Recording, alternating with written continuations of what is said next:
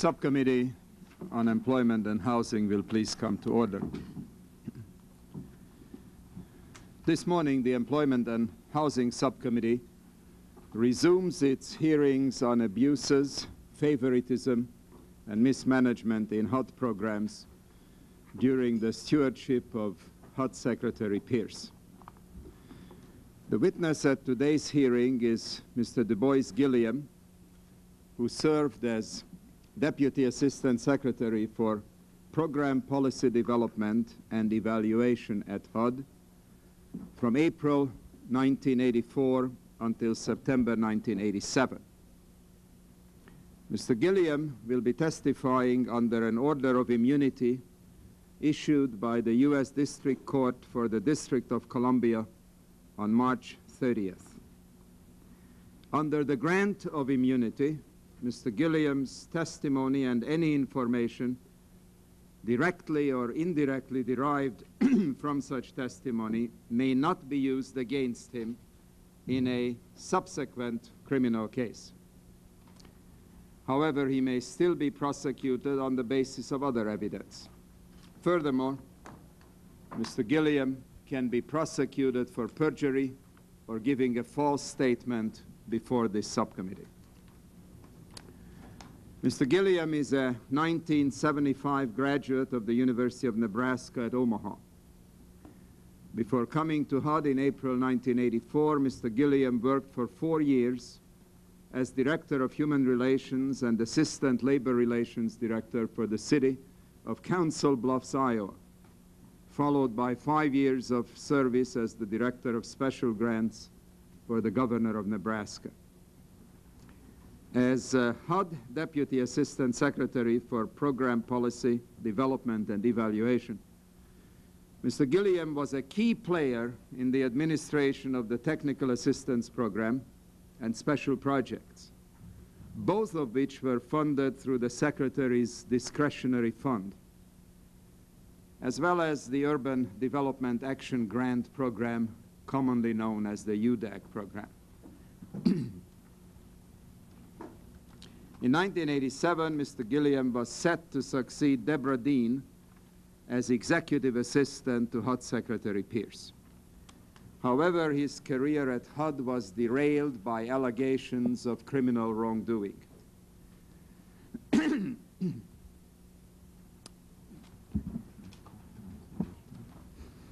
Last year, Mr. Gilliam pled guilty to accepting gratuities in the form of $8,100 in cash and a family vacation valued at $4,900 from a person in the Virgin Islands who received a $600,000 HUD grant, and to conspiracy to defraud the government in using his position and influence to steer federal funds to a project in Biloxi, Mississippi.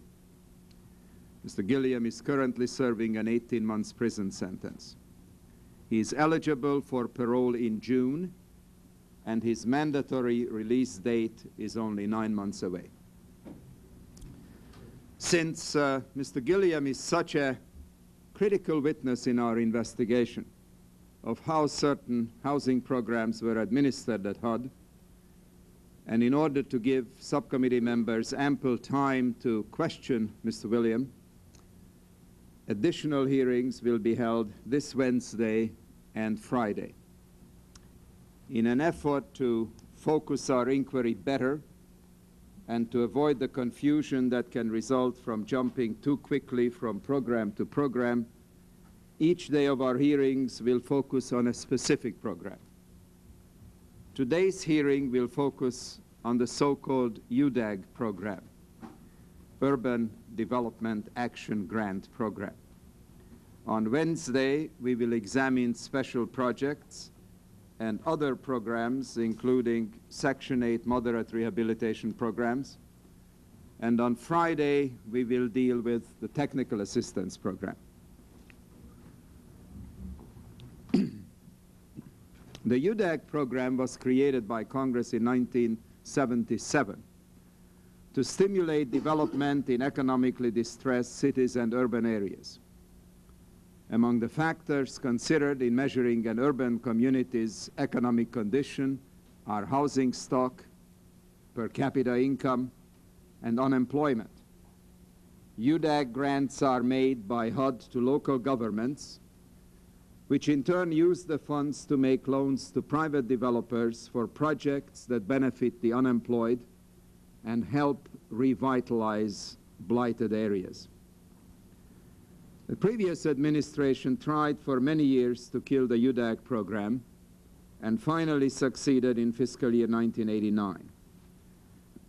Funding for the UDAG program was reduced from $675 million in fiscal 81 to $216 million in fiscal 88. Former Office of Management and Budget Director David Stockman called the UDAG program, and I quote, "the most ideologically offensive and wasteful bit of spending on the block," end quote. We are here today not to debate the merits of the UDAG program, but to examine how the program was administered by HUD during the tenure of Mr. Pierce.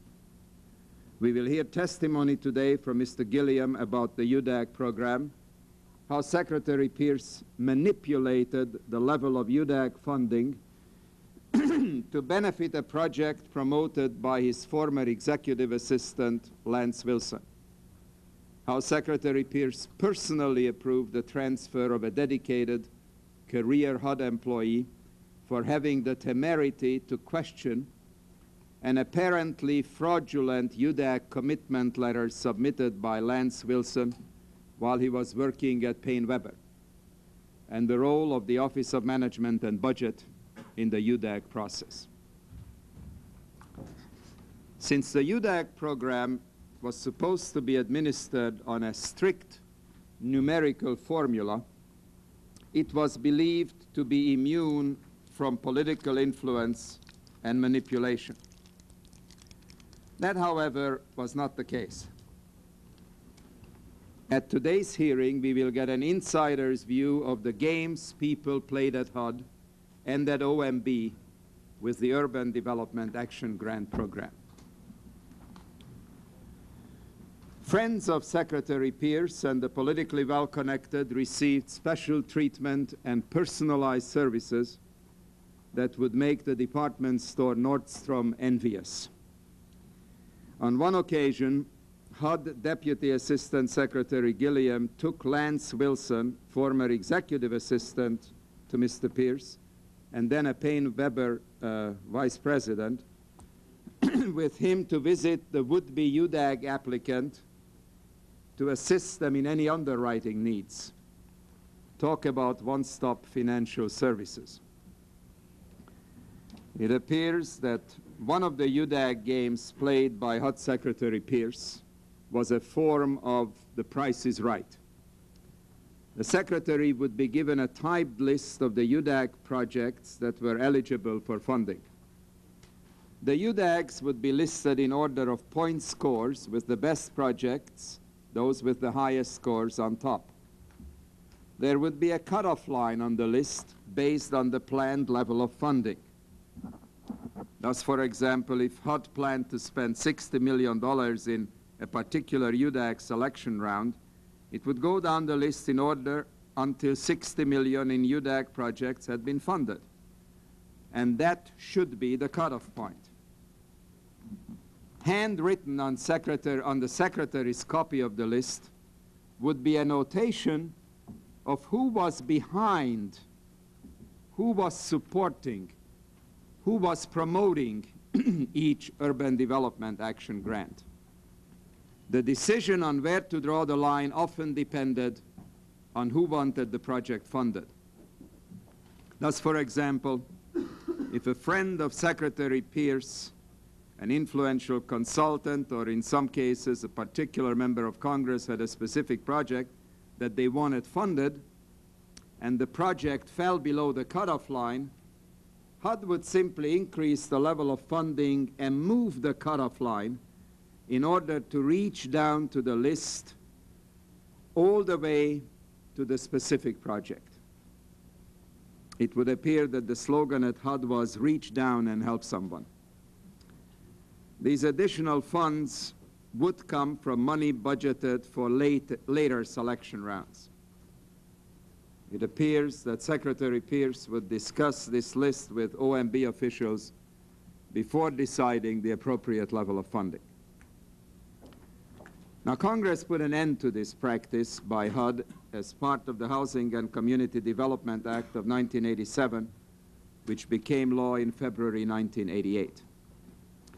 This legislation required HUD at the start of each fiscal year to announce the number of founding round competitions and apportion an equal amount of funding for each round.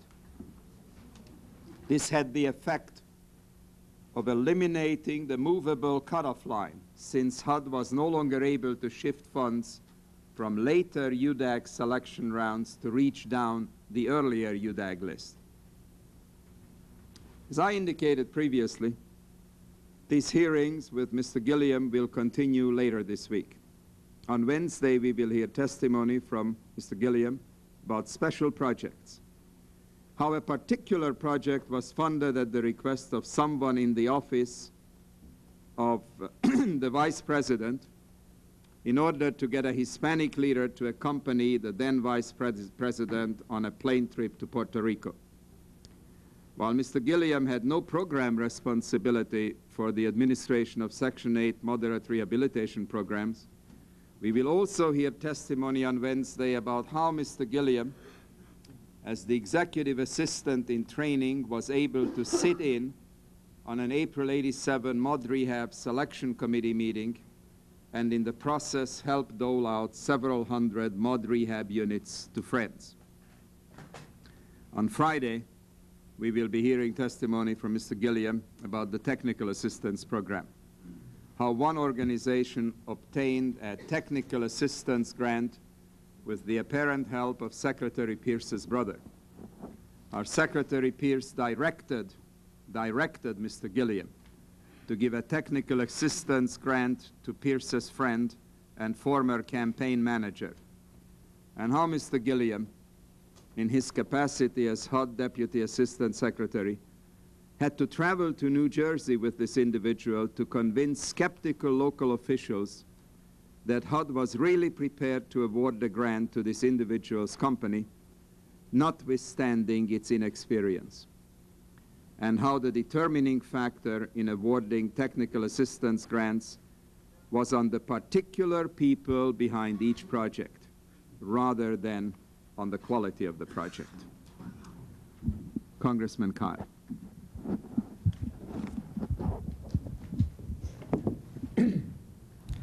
Thank you, Mr. Chairman. In Mr. Du Bois Gilliam, we finally have an insider who's willing to testify, and that should provide us with an opportunity to learn additional details about exactly what happened with respect to several important projects at the Department of Housing and Urban Development. Specifically, the information should give us a better understanding of the role of Secretary Pierce and Deborah Dean, as well as others. The information, I hope, will be useful to assist us and the Department of Housing and Urban Development today, the current department, in determining what additional policy changes are necessary for the operation of the department and the implementation of the programs that it operates. I'm looking forward to the testimony today, Mr. Chairman. Thank you. Thank you very much, Congressman Kyle. Congressman Shays. Thank you, Mr. Chairman. I have no comments. Mr. Gilliam, if you'll come up to the witness table, I would like to swear you in. You raise your right hand. You solemnly swear that the testimony you're about to offer is the truth, the whole truth, and nothing but the truth, so help you God. Yes, Mr. Chairman. Please be seated.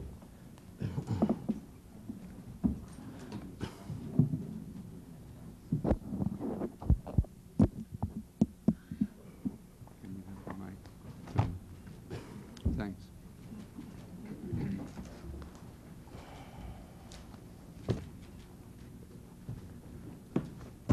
We appreciate your being here, Mr. Gilliam.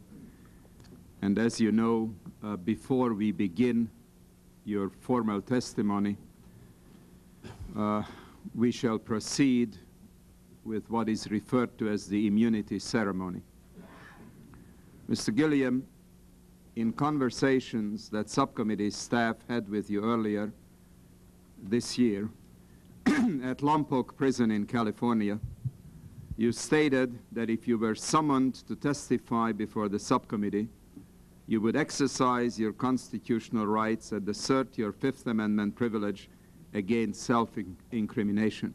Is that correct, sir? Yes, Mr. Chairman.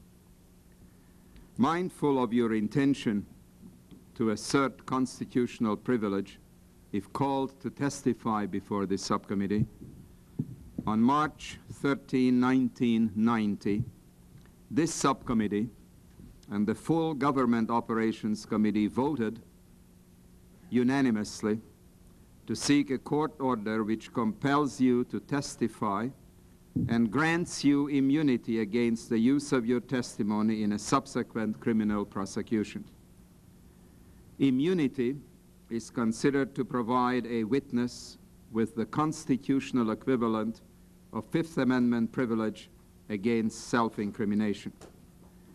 I am now going to formally communicate the U.S. District Court order to you.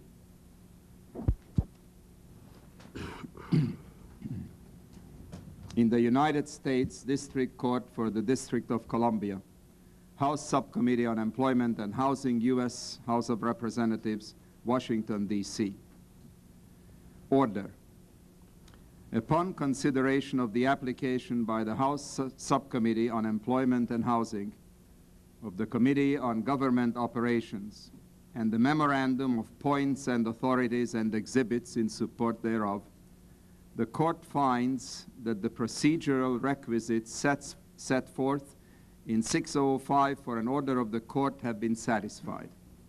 Accordingly, it is ordered that Du Bois Gilliam may not refuse to provide any evidence in proceedings before the House Subcommittee on Employment and Housing on the basis of his privilege against self-incrimination.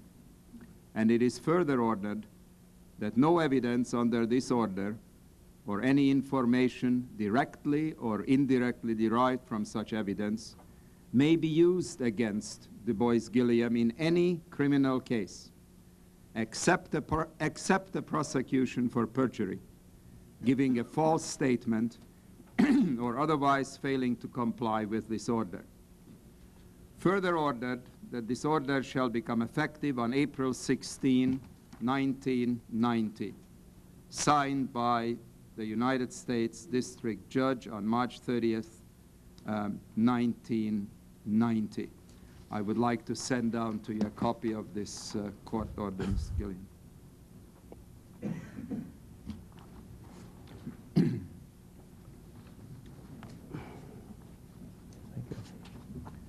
Mr. Gilliam, do you have an opening statement, sir? Yes, Mr. Chairman, I do have an opening statement I'd like to read to the committee at this time. Please proceed. Congressman Shays. I'm just curious, you're appearing without an attorney? Without counsel this morning, yes, I am. Thank you. And my second question to you relates to the immunity issue. Did you feel it was necessary for us to give you immunity in order for you to testify? Yes, Mr. Shays. Okay. And you would not testify if you were not given immunity? No, I would not. Thank you, Congressman Shays. Mr. Gilliam, please proceed. Yes, Mr. Chairman, I have an opening statement. First of all, I'd like to say good morning to you and the rest of the committee members. Good morning to you too, sir. Mr. Chairman, I am the former Deputy Assistant Secretary for Program Policy, Development and Evaluation of the United States Department of Housing and Urban Development. I served in this capacity from April 1984 until September 1987. Prior to my arrival, I had served as Director of Human Relations of the City of Council Bluffs, Iowa, Director of Government Special Grants for the State of Nebraska under Governor Charles Stone, Vice President of Newsom Construction Company, located in Omaha, Nebraska, President of Du Bois Industries, a small independent oil company in Omaha, Nebraska. My political involvement started as chairman of the Douglas County Young Republicans in Omaha, Nebraska in 1978. From there, I became active in the statewide Republican races, and in 1980, I was named the state chairman for Blacks for Reagan. Later that year, I was named Midwest chairman for Blacks for Reagan. While employed at the agency, my program responsibilities consisted of the Urban Development Action Grant Program, the Secretary Discretionary Fund, which consisted of technical assistance, special projects, block grant funds for the Indian and trust territories, those trust territories being the Pacific Islands and Virgin Islands. My other responsibilities were policy evaluation and environmental. I also had the responsibility for the phase-out of the HUD New Communities program.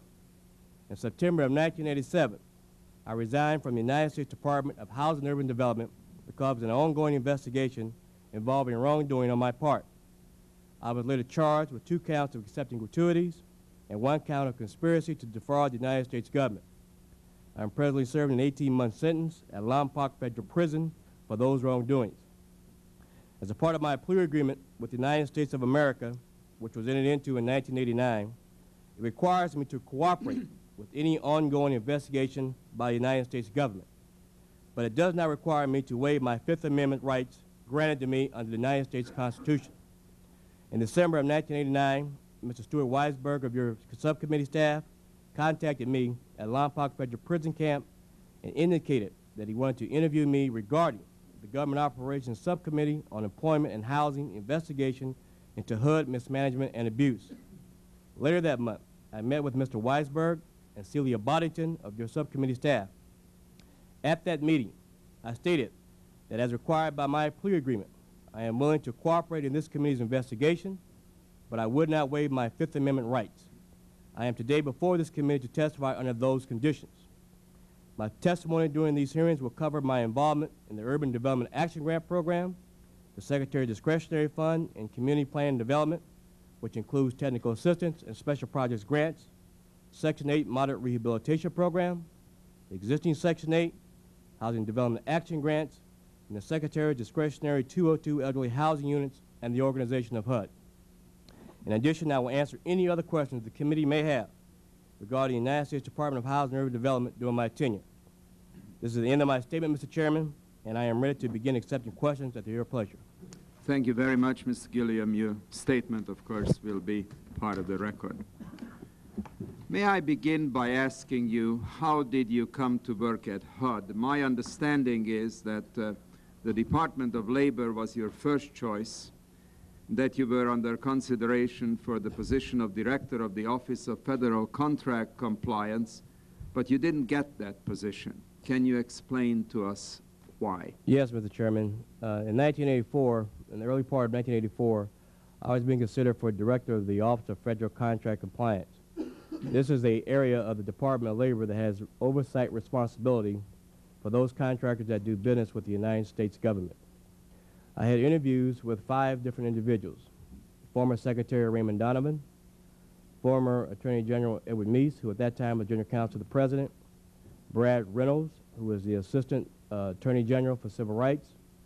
I also had an interview with Clarence Thomas, who at that time was Chairman of the EEOC Commission, and Clarence Equal Employment Opportunity Commission, and Clarence Pendleton, who was Chairman of the Civil Rights Commission. These were 5 separate interviews. During my interview with these different groups, they indicated that the position that I would be holding was a very important link in the chain of conducting and carrying out the civil rights policies of the Reagan administration. They asked me, did I believe in quotas? I indicated to them, how do you think I got this far? Yes, I do believe in quotas, and yes, I do believe in a strong affirmative action program. So as a result of my interview with those groups, I did not receive that position because they felt that I would be a weak link in the civil rights organization, policy organization. So therefore, there was strong backing behind me from that group, as well as other members, to go to HUD and work, in which I subsequently did.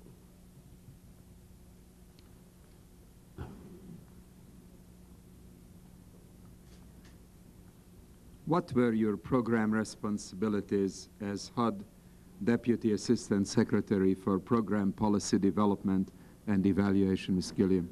When I first arrived at HUD in April of 1984, my program responsibilities consisted of the Secretary of Discretionary Funds, which I've indicated earlier, included technical assistance funds, special projects funds, trust territories funds, and the Indian Block Grant funds. In addition to that, I had the Office of Policy Evaluation that set the policy tone for community planning and development. And in later years, in 1985, in July of 1985, I assumed the program of Urban Development Action Grant Program, which I administered and added to my portfolio. So I had 3 programs while at the agency: UDAG, secretary discretionary funds, and policy evaluation. Ms. Gilliam, in an interview with Time magazine, which appeared in the September 18, 1989 issue, Secretary Pierce said the following, and I quote, "My decisions were based on facts, law, and logic, not on political party," end quote. Do you agree with that statement? No, Mr. Chairman. Could you expand? The policies during the years when I was at the Department of Housing and Urban Development dealt explicitly with political favoritism, especially in the areas of the Secretary discretionary funds. These areas would be existing Section 8, Moderate Rehabilitation Program, Urban Development Action Grant Program, Special Projects, and the Technical Assistance areas. Can you pull the mic a little closer to you, sir? Both of them. Thank you. Can you hear me clearly now? It's, Okay. Can you hear me all right? it's better now. All right, thank you. Better now. I'm sorry, would you mind repeating this answer because we couldn't hear you? During my years... My question is, let me repeat my question, and maybe then you can respond. In an interview with Time magazine, which appeared in the September 18, 1989 issue, Secretary Pierce said the following, and I'm quoting him, "My decisions were based on facts, law, and logic, not on political party," end quote. Do you agree with that statement? No, Mr. Chairman. I do not agree with that statement because during the times in which I worked with Secretary Pierce from 1984 until 1987 with he and Deborah Dean in dealing with the Secretary discretionary funds, programs in these particular areas, existing Section 8 certificates, Moderate Rehabilitation Program, Secretary discretionary funds that dealt specifically with technical assistance and special projects, and the Urban Development Action Grant Program and the Mod Rehab Program. We, in those years, dealt basically on political favoritism. If you were well connected in political circles, then your applications were given strong favorable consideration. At our earlier HUD hearings, the impression that the subcommittee got from testimony was that Secretary Pierce was not directly involved in funding decisions. At our May 25 hearing, Congressman Shays asked the Secretary, and I'm quoting Congressman Shays, "Did you ever ask Deborah Gordine to fund a particular project and convey that to anyone else?" End quote from Congressman Shays. The Secretary under oath responded, I'm quoting him now, "Not that I recall. I don't remember telling her to fund any. I never told these people to fund anything," end quote. We were also given the impression that Deborah Dean, the Secretary's executive assistant, was the real power and made the funding decisions without Secretary Pierce's knowledge and approval. Having worked closely with both of these individuals for several years at HUD, based on your observations and based on your experience, Mr. Gilliam, can you tell us who really made the funding decisions and describe the relative roles of Secretary Pierce and Deborah Dean? Yes, Mr. Chairman. As you well know, Deborah served as executive assistant to the Secretary. And in my capacity, the program portfolio that I had allowed me to develop a close working relationship with the both of them. In that capacity, I know for a fact that the Secretary made decisions as it related to existing Section 8 certificates, the discretionary part of those funds, Section 8 Mod Rehab, Technical Assistance Program, Special Projects Programs, and Moderate Rehabilitation Programs. Deborah Dean felt very insecure in her capacity as an executive assistant to the Secretary. We were not allowed to spend any funds out of his discretionary funds without first clearing it through him. And every time we removed any units out of the building, anytime we wanted to move any funds in the Secretary discretionary funds that relate to CPD programs, such as special projects and TA, we had to clear that with Mr. Pierce first.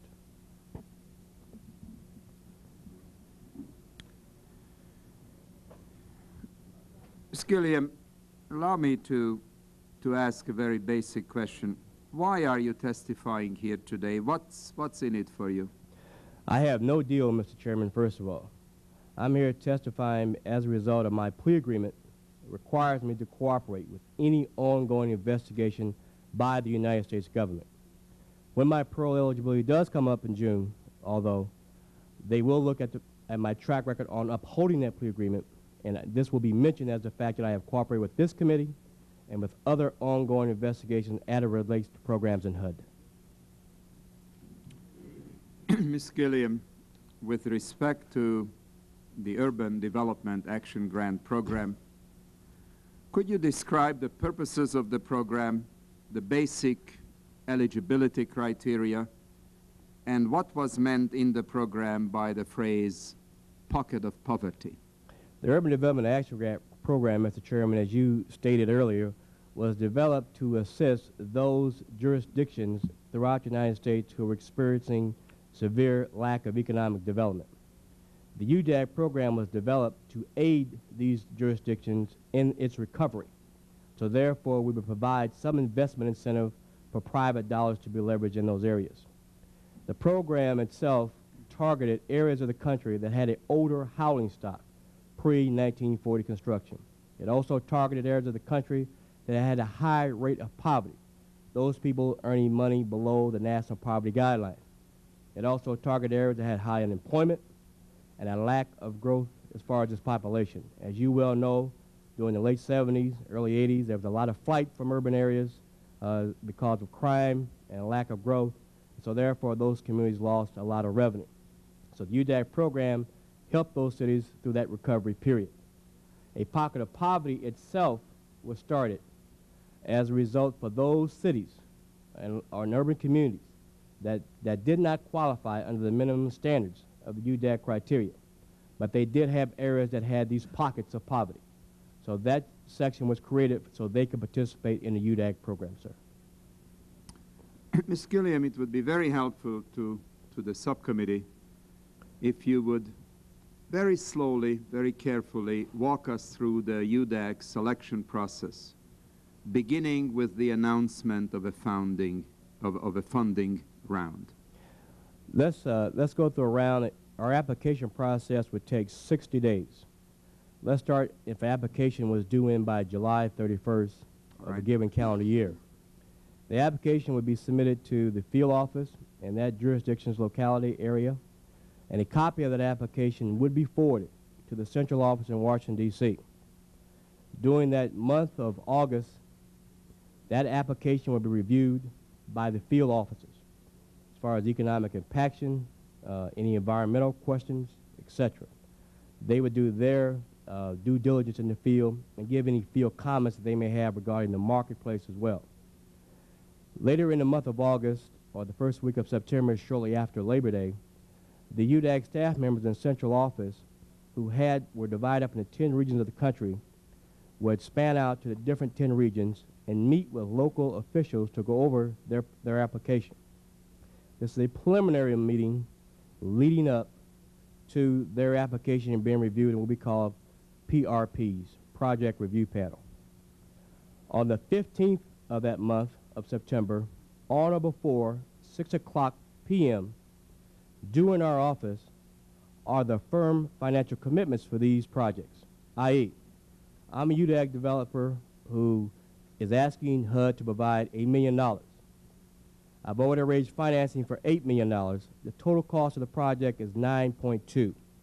I'm putting $200,000 up in my own equity. I need a firm financial commitment from an institution, financial institution, whether it's an investment banking concern or a commercial banking concern. They have to make a commitment to underwrite the project and finance it, and that commitment is due in by the 15th of that month. Following that firm financial commitment coming into our office, we would then begin to line up what we call PRPs, Project Review Panels. We would go over the projects doing due diligence. On one side of the table would be the actual UDAG staff who have done the due diligence on the project. On the other side of the table would be myself, along with the director of the UDAG program, another member of his staff, and counsel for the UDAG program. We will begin to go over the repayment terms as far as financial structure, any residuals, kickers, or participation on the part of a local unit of government. Completing that due diligence period, which usually took about 3 days, our project review panel took about 3 days. At the completion of that 3 days, we would run what we call our first draft of a list. That list would come out. We review that list to see who our eligible funding projects are at that time. Let's say we have $150 million worth of eligible funding projects. We only have $80 million worth of funding left. Then we have to take in consideration as to what projects do we want to reach at that point, and if necessary, instead of announcing a UDAG round at the end of September 30th, if we wanted to reach certain projects that we did not have enough resources to reach, then we would move over to October 1st during the next calendar year. So that's an example of how a UDAG round would work. That's that's very interesting. Let me take it over into another arena, so I'll be sure we all understand it. Let's assume that let's assume that we are talking about college admissions, and the college admissions office gives certain number of points for academic grades, certain number of points for test scores, certain number of points for athletic achievements, other achievements, and they rank all of these applicants to the college in terms of the number of points they got. Let's say the maximum number of points is 1,000, and it goes down from there. And let's assume that the college plans to take in 500 freshmen.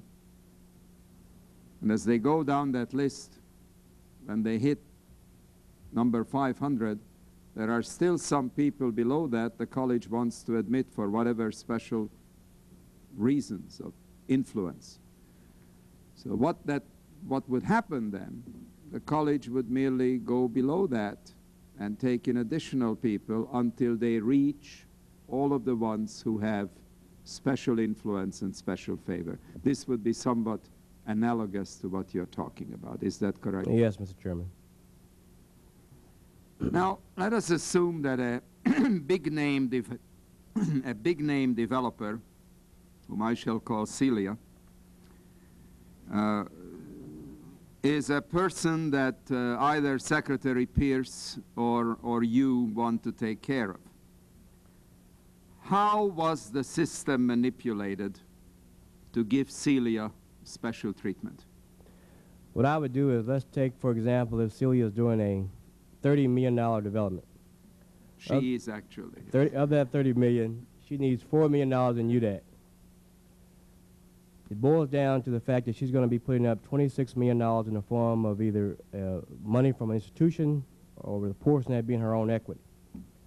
What I would do is bring that person in. They would first start dealing with the staff people, and they would put some restrictive terms that would not be what I would call fair market interest rates or fair rate of return to an investor. They would come and see me. I would sit down with them, and I'd go over some terms that I thought would make the project cash flow easy. For example, instead of paying a 8 or 7% loan over a 15 or 20-year amortization period, I would structure the loan whereby that developer would pay a zero-interest, non-amortizing loan with the principal balloon due in year 15. In addition, what I would do is also instruct that developer that upon closeout of the grant application, upon the completion of your project, after the Inspector General close out your audit, you then approach the city and indicate to them that unless they're willing to forgive your loan today, you're going to have to walk away from the project, which could cost a loss of jobs or housing for a group of people. So in essence, what they would do is get the $4 million grant without any repayment structure. I would also allow them, if they attempted to resell or refinance the project, to transfer the UDAG funds over to the next ownership, which would be an incentive to any group who would be looking for tax shelters or syndication programs. Basically, your testimony is that if the secretary wanted to give somebody a special favor, the rules and regulations and procedures and conditions could be so manipulated that this project would appear feasible when in fact it was not feasible. Yes, that would be done for either that if the secretary wanted a particular project funded or if one of the consultants on the project was well connected politically. I understand. You understood, Mr. Gilliam, that the Urban Development Action Grant system very well. And you had the technical ability to move a UDAG project through the system. Is that correct, sir? Yes, Mr. Chairman. Did Secretary Pierce ever direct you to fund a particular UDAG project, to take care of a project, or to make sure that it was on the fundable list? Yes, Mr. Chairman. There was 2 projects that he indicated to me that he wanted funded throughout my time at the agency. Those 2 projects on this particular case were the Hampton Institute project in Hampton, Virginia, Hampton University, better known, and also a project in Pittsfield, Massachusetts, involving a parking garage structure. We will focus on these projects a little later in your testimony. I'd like to ask a related question at this point. Did Secretary Pierce ever tell you not to fund a particular UDAG application? Can you tell us where the project was located, if there was such a case, and why the Secretary didn't want the project funded? We had a project in San Antonio, Texas that came before us that was on the edge of either doing or not doing. I got a call from Representative Gonzalez's office indicating their support in wanting this project. San Antonio, Texas, what we called a pocket of poverty, eligible community. I contacted the Secretary and informed him that I had just received a call from Congressman Gonzalez's office. And this project, we could either go forward with it or we could let it die at this point. The Secretary says, does Gonzalez want the project? I said, yes, Mr. Secretary. The Secretary's response was, well, Gonzalez don't got the project. And he hung up the phone, and I just let the project die at that point. Well, let me just ponder over this a moment. You had a project in your office which was right on the margin. You really didn't have to manipulate it to get it onto the list or to get it off the list. It could have qualified, and if somebody wanted to kill it, it could have been killed. And your testimony under oath is that Mr. Pierce asked you, does Gonzalez want it? And you said yes, and he says, well, Gonzalez don't got it. That's correct. And then he hung up the phone. The English wasn't quite correct, but we got the message clearly. He hung up the phone. That's the end of the conversation. The project died. Project died. In October of '86, you and your wife traveled to New York City for a weekend. Now, I believe you stayed at the Helmsley Palace Hotel. May I ask who paid for that visit? Lance Wilson.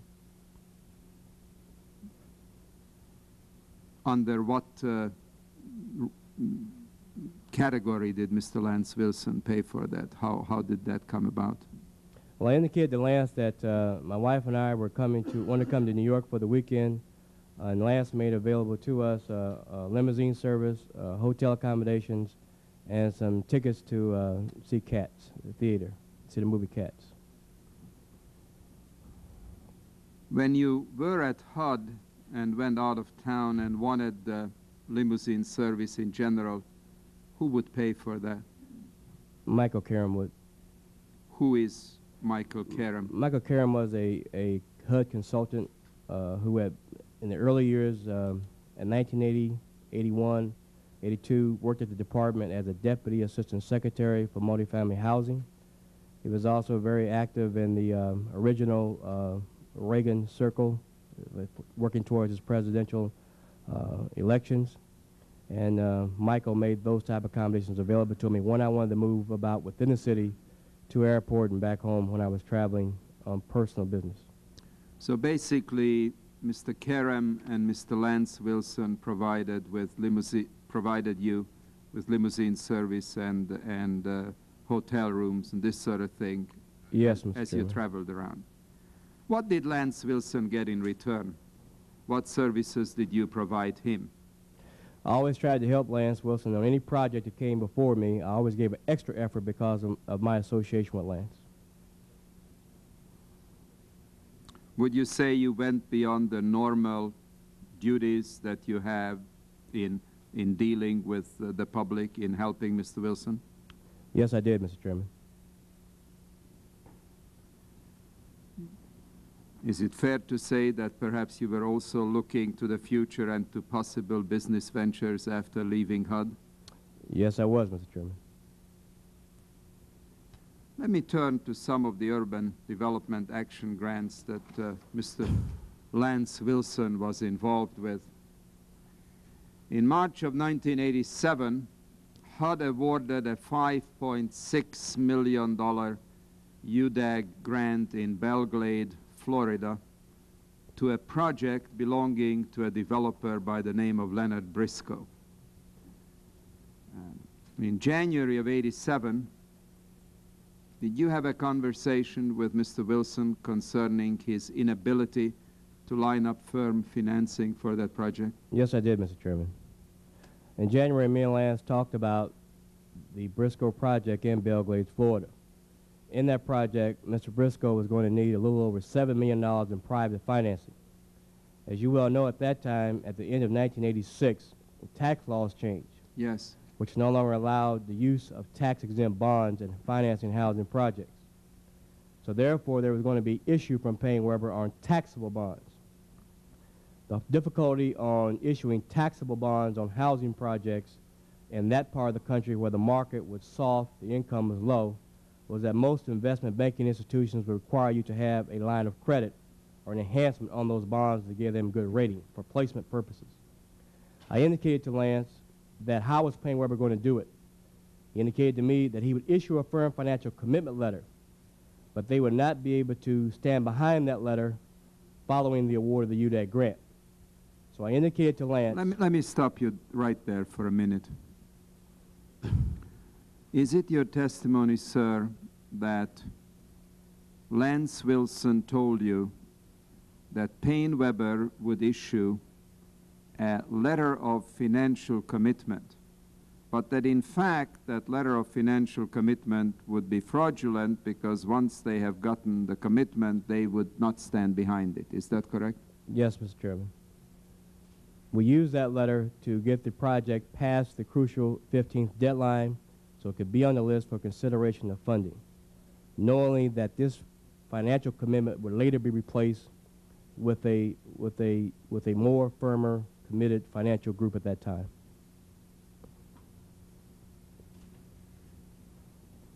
This is analogous, is it not, to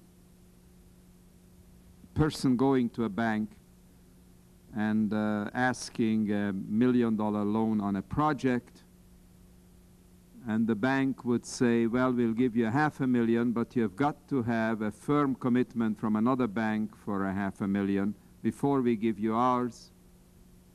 And you go to a second bank and work out a phony commitment,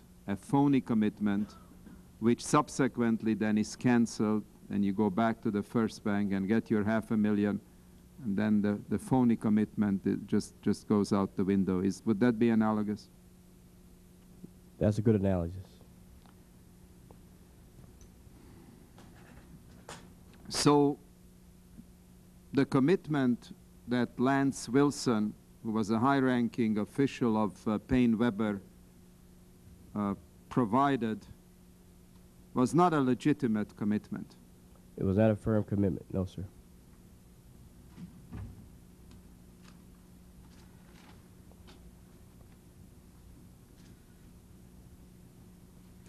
Let me show you a firm financial commitment letter to you from Mr. Wilson on behalf of Payne Weber, dated January 29, 1987, with respect to Bell Glade. Had Payne Weber in fact made a firm commitment, or was this a fraudulent commitment letter proffered by Mr. Wilson to keep the project alive? Please take the time to read the letter. Chair will read the letter. This is on Payne Weber stationery, dated January 29, 1987.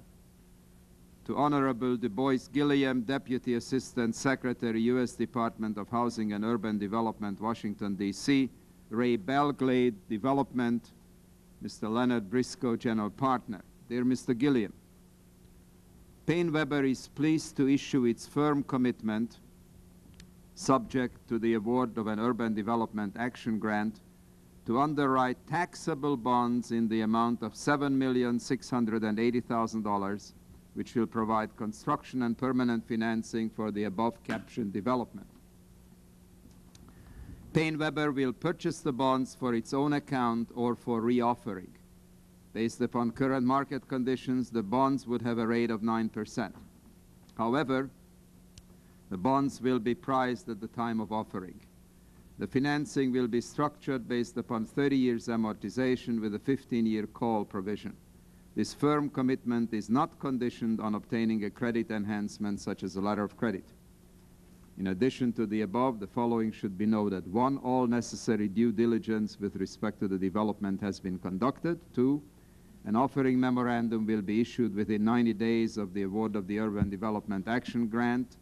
3, Payne Weber is a member of the National Association of Securities Dealers. 4, Payne Weber has reviewed the above-captioned development for its creditworthiness, its compliance with certain federal laws and regulations, and its compliance with certain state laws and regulations. We have not found any circumstance which would prevent the marketing of the bonds. In addition, any legal conditions which might prohibit the issuance of the bonds will be satisfied. The undersigned has the authority to issue this commitment on behalf of Payne Weber. Very sincerely yours, Lance H. Wilson, First Vice President. And there is a handwritten notation accepted by what I presume is Leonard Briscoe. This letter, on the basis of what you are telling us, Mr. Gilliam, is a fraudulent letter. It was a fraudulent letter from the point whereby we knew that they were not going to follow through with the commitment. It was a mechanism that we created to get past the 15th deadline in which firm financial commitments were due. So this was not a bona fide firm financial commitment? This was not a bona fide firm financial commitment. No, sir. Now, I understand that subsequently the Belglade Urban Development Action Grant project was below the cutoff line for that round of UDAC funding. Is that correct, sir? That's correct. What did Secretary Pierce do, and what specifically did Mr. Pierce say to you in this connection? What happened on the Belglade housing project, Belglade, Florida did not do well as far as competitiveness in the UDAC program. They were far down on the list given the level of funding that we had left for the remainder of the year. I informed Lance that based upon where the project stood on the list at that time, that you would have to call the secretary to encourage him or ask him to reach your project.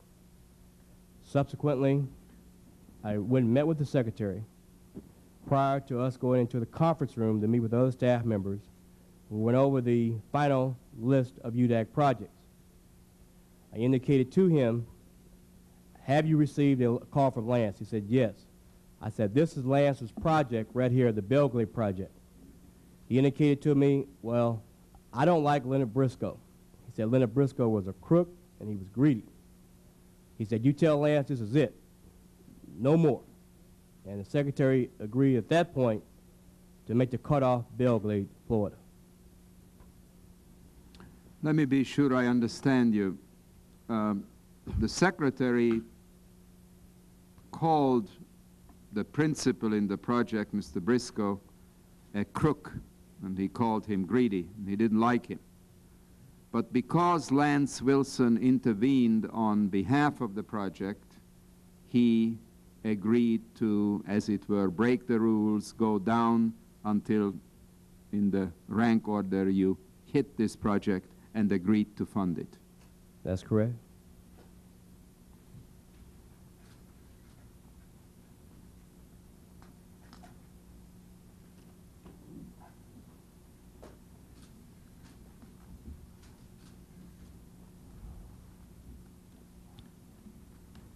According to the March '87 funding list, I am sending you a copy, Belglade is not the last project before the cutoff line, but the next to the last one. Why was that?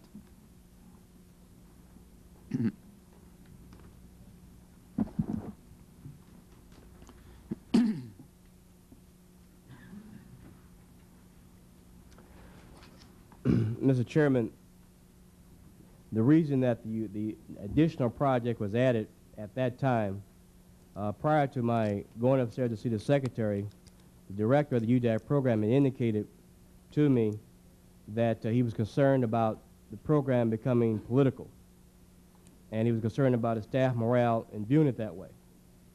So I listened to his comments, and following my meeting with the secretary, in which we agreed to cut off Belgrade as the final project, I took it upon myself to lower the line, to add the additional project, so that there would not be this perception that we reached down and funded Belgrade, Florida for Lance Wilson.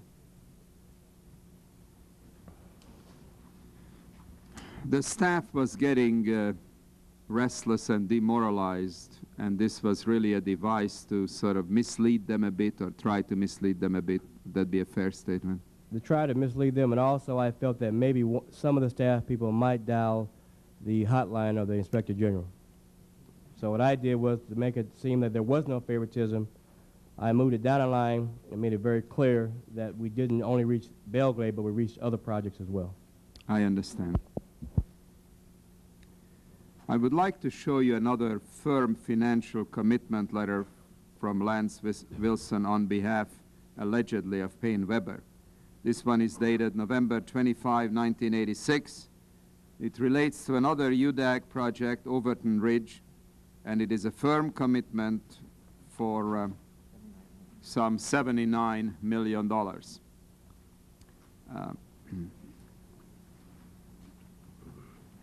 The letter, in essence, is very similar to the one I just read. It's on Payne Weber stationery, dated November 25, 1986, to you as Deputy Assistant Secretary, and it purports to be a firm financial commitment in the amount of $79,860,000. Was this also another Briscoe-Wilson UDAC project? Yes, Mr. Chairman. Payne Weber officials, as well as Mr. Wilson's former supervisor at Payne Weber, a gentleman by the name of Lee Barba, in interviews with subcommittee staff, stated that Mr. Wilson was never authorized to make such financial commitments on behalf of Payne Weber. Wasn't this the same scam that Wilson had used with respect to the Bell Garden project?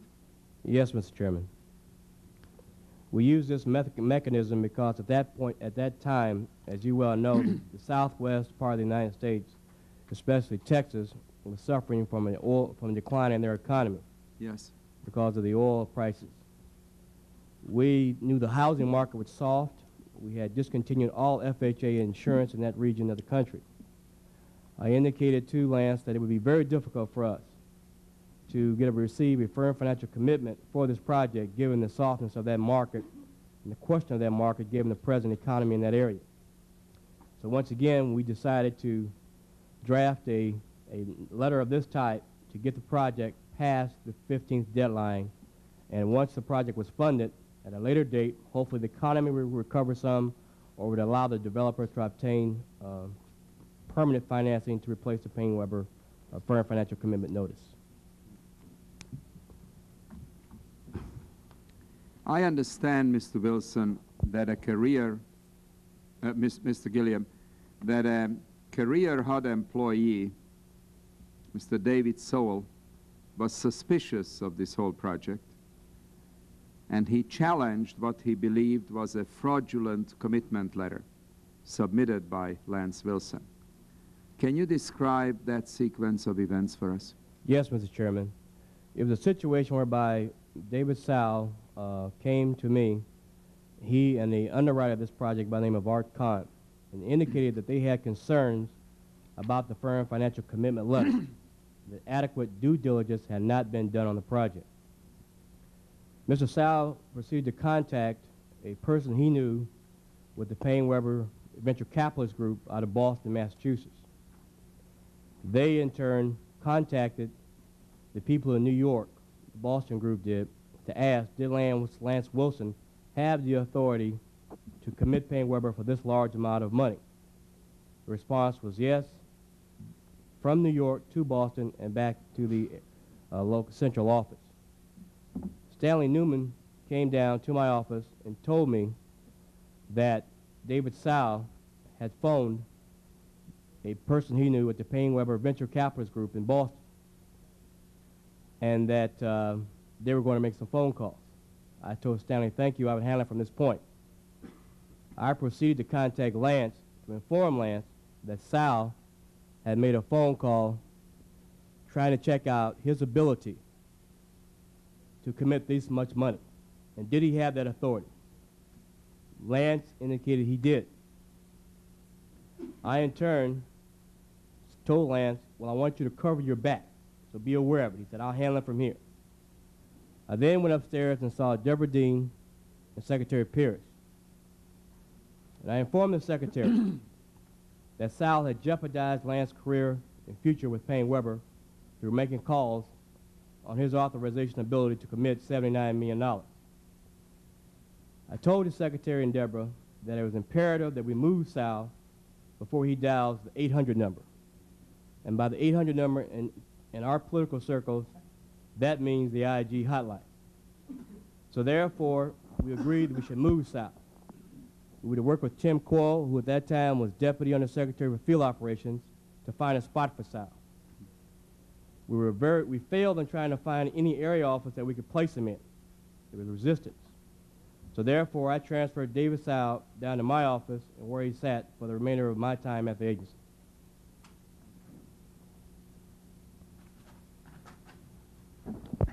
This is a very important matter, and I'd like to explore this a bit further.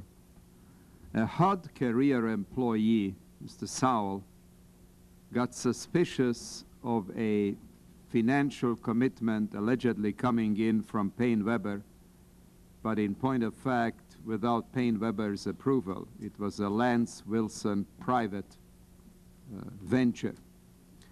And when Sowell got suspicious and expressed this concern, you, in a sense, tipped off Lance Wilson, indicating that there is trouble brewing and he'd better try to cover himself. Is that correct? That's correct, Mr. Chairman. When you went to see Mr. Pierce and you told him that a HUD career employee is about to advise the Inspector General of suspected fraud, what did Mr. Pierce say to you? I just informed the Secretary that I felt David Sowell was trouble. This is not the first time we'd had trouble with Sowell, and I was concerned about him calling the hotline all the time because I knew he was doing it. When you say trouble, you mean he was honest. The trouble was that he was honest. He was correct in his assessment. I'm sorry? He was correct in his assessment. Okay. What did Mr. Pierce say to you about Sowell? He agreed with me that we should move him. Can you specifically tell us what he said to you? What I said, Mr. Secretary, we need to move him. He says, I want you to move him. I want you to work with Tim Coyle, who was the Deputy Undersecretary of Field Operations. And by field operations, he was responsible for the field area personnel. We were to place Sowell out in the field. but Corps would not cooperate with us on moving Sal out to the field. So that's when I detailed Sal down to my immediate staff as a special assistant. Well, we have had over 30 hearings concerning the scandal at HUD, but in some ways we have hit what I think is probably the single most sickening aspect of this gigantic scandal. What you are telling us under oath, Mr. Gilliam, is that an honest HUD career employee smelled crookedness, phoniness, fraudulent financial commitment submitted to HUD by a former high-ranking HUD official now working for Payne Weber. And he tried to stop that fraud. And when you advised the Secretary of Housing and Urban Development that an honest HUD career employee was about to blow the whistle on another scandal, the Secretary wanted him physically transferred out of Washington to the field. But since there was no immediately available position in the field, he was, as it were, parked in your office, so he would not be able to detect similar fraudulent schemes. Is that correct? That's correct, Mr. Chairman.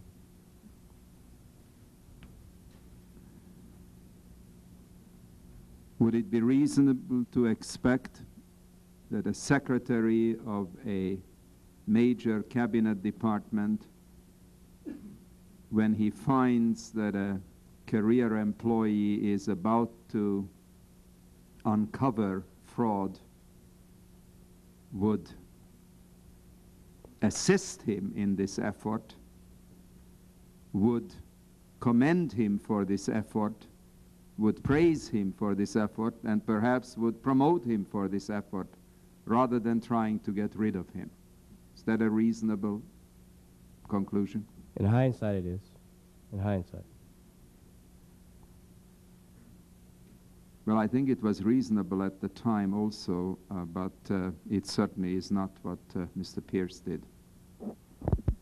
Was anyone else at the meeting with Mr. Pierce when getting rid of Mr. Sowell was discussed? Deborah Dean.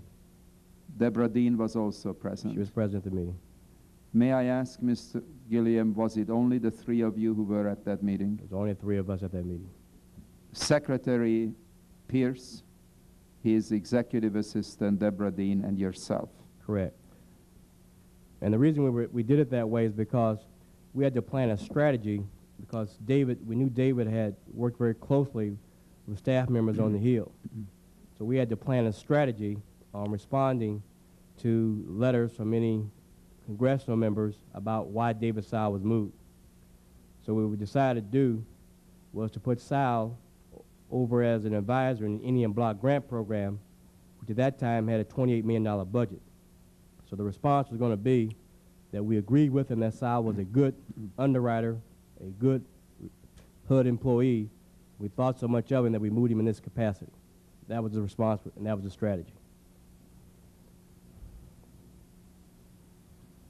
Did Deborah Dean express any views during the course of this meeting? Deborah Dean, during the time of this meeting, agreed with the secretary that David had been a problem, but I was doing most of the talking. Me and the secretary were doing most of the talking, secretary and I. And the decision was whose decision? It had to be the secretary's decision, because I knew that David's first move would be to contact staff members on the Hill. Well, let me move on to another item. There was an urban development action grant project in Florida called Riviera Beach. Was Leonard Briscoe the developer and Lance Wilson a partner in the Riviera Beach project? Yes, Mr. Chairman. Is it accurate to say, Ms. Gilliam, that the summer of '85 you had dinner with Mr. Wilson at the Prime Rib restaurant? Yes, Mr. Chairman. Did Mr. Wilson at that time mention the Riviera Beach project to you? Yes, he indicated to me that he was working with a developer by the name of Leonard Briscoe out of Fort Worth, Texas, that they were trying to get a project going out of Riviera Beach, Florida, which is in West Palm Beach County, Florida. Were you ready to assist at that time, Mr. Wilson, on the Riviera Beach project? I was prepared to, I left that dinner leaving with Lance the confidence that I would work very closely in getting this project done. Did you subsequently have a meeting with Mr. Briscoe at HUD about financing the Riviera Beach project? Yes, I did. What happened was Riviera Beach, Florida is located, I indicated earlier, is located in West Palm Beach, Florida. Yes. The first time the application came through for this housing project, it was under the submission name of West Palm Beach County. West Palm Beach County does not do well in the UDAG minimum standards. So therefore, what we did was we made Riviera Beach what is known as a pocket of poverty, instead of being under the umbrella of West Palm Beach County. In developing it as a pocket of poverty, we then were able to work better with trying to achieve our goal of getting the project funded. Mr. Briscoe came to my office in November of 1985, after November 15th, during our PRPs, Project Review Panel, to discuss with me the terms of his particular UDAG grant application. He ran a difficulty with David Sal, who was trying to encourage him to put more equity in the project. Sal had a question about market conditions. David Sal had questions about the benefits going to the people in the pocket, and David Sal also had questions about the repayment terms. At that point in time, I intervened and sat down and took over the project, worked up some different numbers for Mr. Briscoe, and indicated to him to take these terms now, after we get the project approved, which would be a pocket of poverty, then come back in for an amendment, and we'll change it around to make a more favorable terms for you.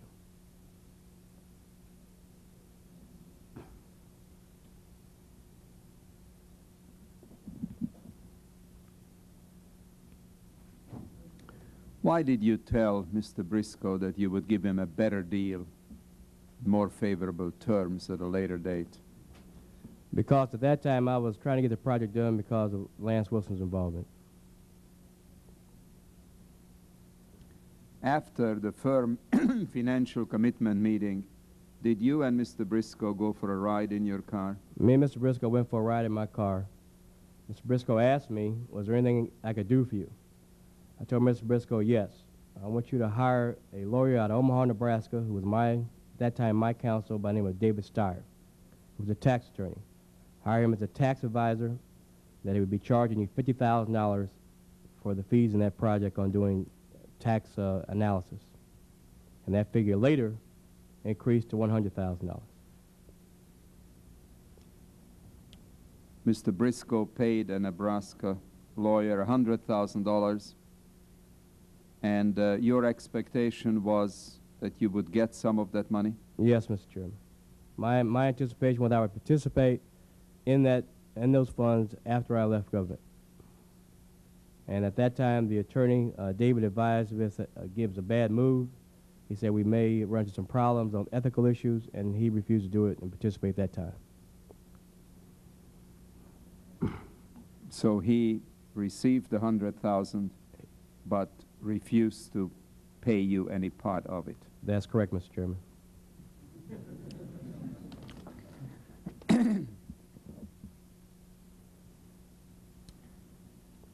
In Congressman Shays. No, sir. Mr. Gilliam, can you describe in some detail your relationship, financial and otherwise, with Leonard Briscoe? How much did Mr. Briscoe give you in terms of cash or clothing or travel or other items? Well, during my time at the agency, I established a line of credit with Mr. Briscoe's travel agency in Fort Worth, Texas, which I used to pay for trips for my family members. I also received clothing for me and my family from Mr. Briscoe. And throughout my time at HUD, I received cash payments from Mr. Briscoe not to exceed, at that time, $5,000. And following my departure from HUD at a later date, I became a consultant in Mr. Briscoe's organization. Now, without getting into substantive criminal law, I'm sorry, Congressman Shays. He was given the amounts, and then you said consultant. How much did you receive from Mr. Briscoe? On a consulting basis, I received from Mr. Briscoe during my time with the company somewhere between $30,000 to $40,000. Thank you, Mr. Chairman. Thank you. Ms. Gilliam, without getting into substantive criminal law, whether this was bribery or illegal gratuities or whatever, which is a job better left to the Justice Department, is it reasonable to assume that Mr. Briscoe, who had projects before HUD, expected something in return for all these favors? Yes, Mr. Chairman. He expected to have access to me and to be able to work out his projects, in which I did. Work out the projects on a preferential basis, would you say? Yes, Mr. Chairman. And after you left HUD in September '87, as you indicated, you went to work for Leonard Briscoe as a consultant. Yes, I did. For about how long? I was with Mr. Briscoe for just under a year. We worked as a consultant on trying to do some housing projects in the northeastern part of the United States. Did Mr. Briscoe strike you as the type of a guy who takes care of people at HUD, who help him either during or after they leave HUD? Yes, Mr. Chairman, he did. I saw what had happened with Lance, and so I decided to look at it as an opportunity after government. I'd like to shift our attention to another UDAG grant, this time given to the Hampton Institute. What was Secretary Pierce's relationship with the Hampton Institute? Well, at that time, Mr. Pierce was served on the Board of Trustees of Hampton Institute. And he contacted me down in my office and informed me that he had in his office the president of Hampton Institute as well as a staff member with the president, Dr. Thomas Harvey. He indicated that he wanted me to work with Hampton Institute and get their project funded on the fundable list for an upcoming UDAG round, which would be at a later time. I met with the staff person who was with Mr. Harvey, indicated to him that I would be down to Hampton University to visit the site personally to see what we could do to make this project go. I called up Lance Wilson. Before you go down to the issue of your visit to the Institute, I'd like to clarify a point, if I may. Did Secretary Pierce tell you to assist Hampton, or did he tell you to fund the project? He told me both. He told me he wanted me to assist him, and he wanted it funded. That was a statement made to me. I informed him that I would work with him personally to make certain that there were no problems on that application. That was the reason I took the trip down to Hampton to take a look at the project, visit with city officials indicating our interest in the project. I took with me two people, Roy Priest from the UDAG staff.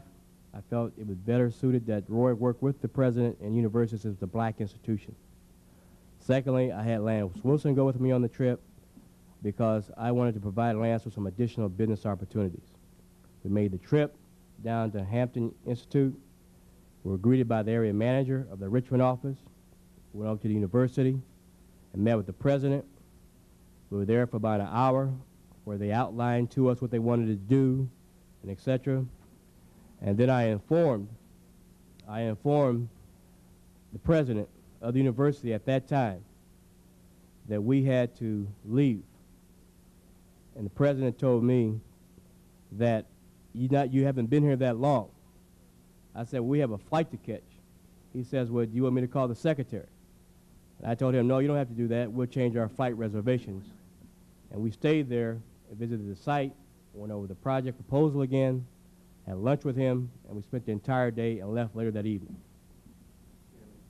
Congressman Schumer. Clarify a point. In other words, Secretary Pierce told you he wanted the project funded before they had even submitted an application? Yes, they needed some work. They didn't have the technical expertise to do the project. So there They was had- no application, just a visit to his office, and he said fund it before you knew anything about the financial details or anything else in the project. Said he wanted to fund it. Thank you. Tell us about HUD General Counsel Dorsey's opinion that Mr. Pierce could not be involved in the decision-making process with respect to Hampton because of his relationship to the college. Mr. Chairman, the Hampton project was funded in the September round of 1987. I left on September 9th of 1987. But the project itself has already way down the road before I left. Before I left two projects with the staff that were given priority and emphasis that things I wanted done that were important to the Secretary. And one of them was Hampton Institute. The General Counsel, my understanding, at a later date, indicated that the Secretary did not play an active role or would remove himself from that funding round, in which at that time the Undersecretary replaced him in making the cutoffs on the list, on the UDAG list for that September round. But the project was way down the road at that time, because when I looked at the project, I had two questions. At that time, Hampton Institute had a very large endowment fund of close to $60 million. Secondly, I questioned the pocket of poverty, the proximity of the site they wanted to use for the development. But those things were all worked out, and the project subsequently was funded in September of 1987. Is there any doubt in your mind that but for Secretary Pierce's order that the project be funded, it would not have been funded? If that had been a project from without the Secretary's involvement, the staff would have recommended to me a but-for policy question on the fact that the university had such a large endowment, and the cost of the project was just over $10 million, and they probably would have argued the point that they could put more equity into it because the land was already paid off, and it was just a matter of developing it or putting up a mortgage against it. I'd like to focus on the UDAG selection process and this movable cutoff line that I referred to earlier as the reach down and help someone approach. On the list of UDAG's eligible projects to be funded, that list was given to Mr. Pierce. Who wrote the names on Mr. Pierce's copy indicating who was behind each project? Deborah Dean. What we would do is I would run off a draft list following our PRP session. I would take two copies upstairs. One was for Deborah and one was for the Secretary. At that time, we would begin to go over the list as to who's backing the projects. We would then take the list. She would have her copy, I'd have my copy, and the Secretary would have his. Let's say that we were going to make a funding decision on Friday that week. The Secretary would receive his copy, a draft copy, on Thursday morning. I would come in on Friday morning with a final list that we were going to make our determination off of. I would go over the list once again with the Secretary. He had his list, I had mine, which he was referring to who was supporting what projects. He asked me then to leave out of the room. I would leave out, and then I noticed when I was sitting on the couch, the phone light went on. I came back in, indicated me we were going to cut it off at this point. The Secretary always had to consult with OMB prior to making any decisions on cutoff points on the UDAG list because of the fact it was a program in which they had opposed and wanted zeroed out since during the Reagan years.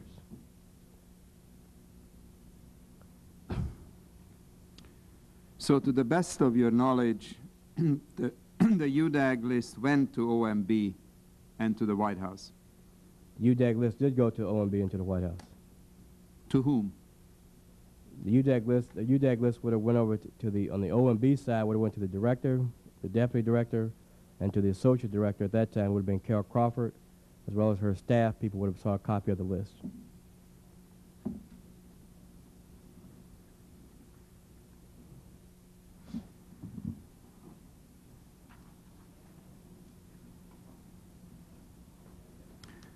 You're testifying, Ms. Gilliam, that Mr. Pierce discussed this list and the movable cutoff line with the OMB.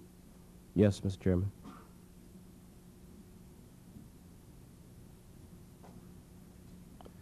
Was it common for consultants to have copies of the list without the names of individuals before the official meeting?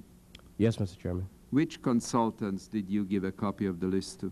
I gave copies to a consultant by the name of Mike Karam and another consultant by the name of Richard Shelby.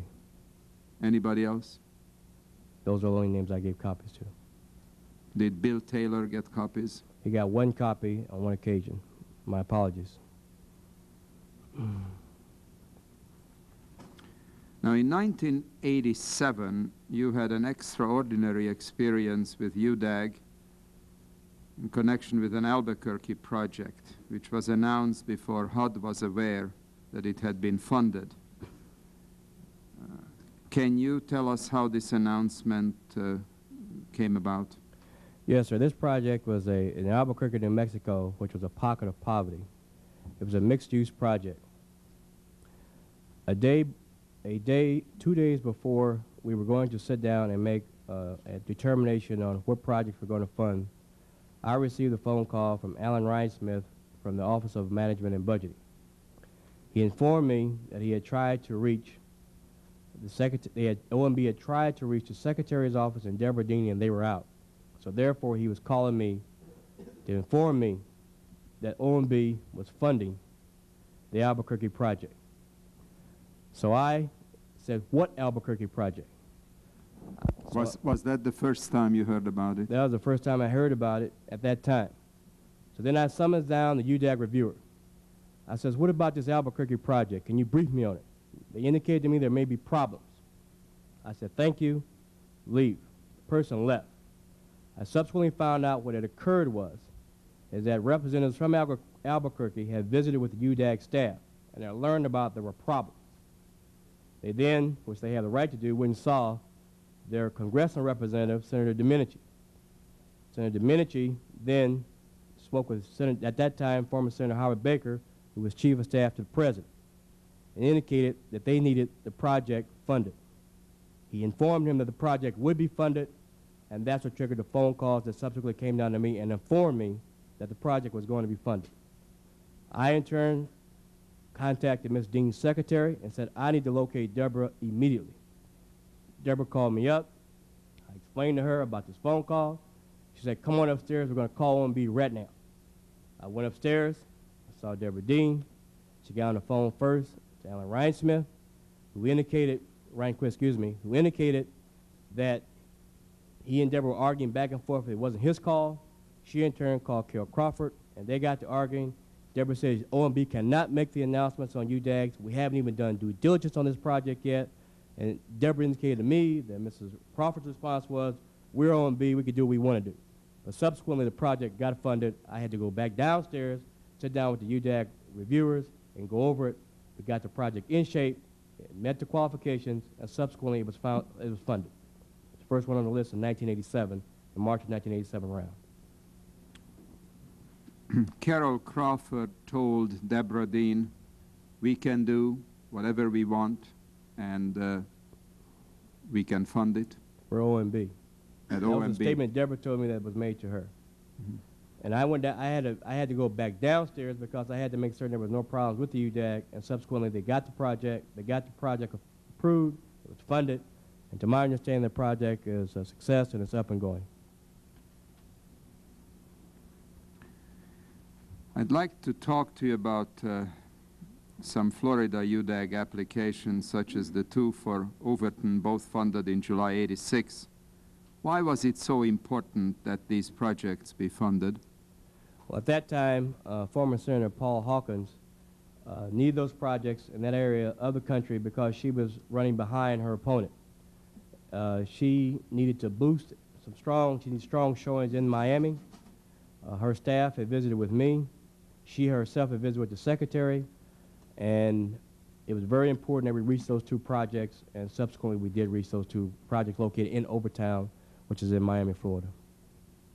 Would these projects have been funded under normal circumstances? Under normal circumstances, they would not have been funded unless we would have spent a large amount of money in a given round, because Miami, Florida just does not do well in the UDAC program because they do not have an older housing stock in that part of the country.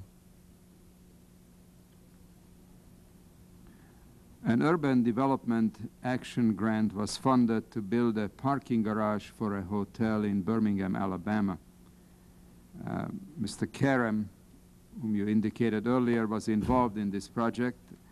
I understand that this UDAG was not on the first funding list, but it magically appeared on the final funding list. How did that happen, Mr. Gilliam? What happened was there was a question on the size of the UDAG.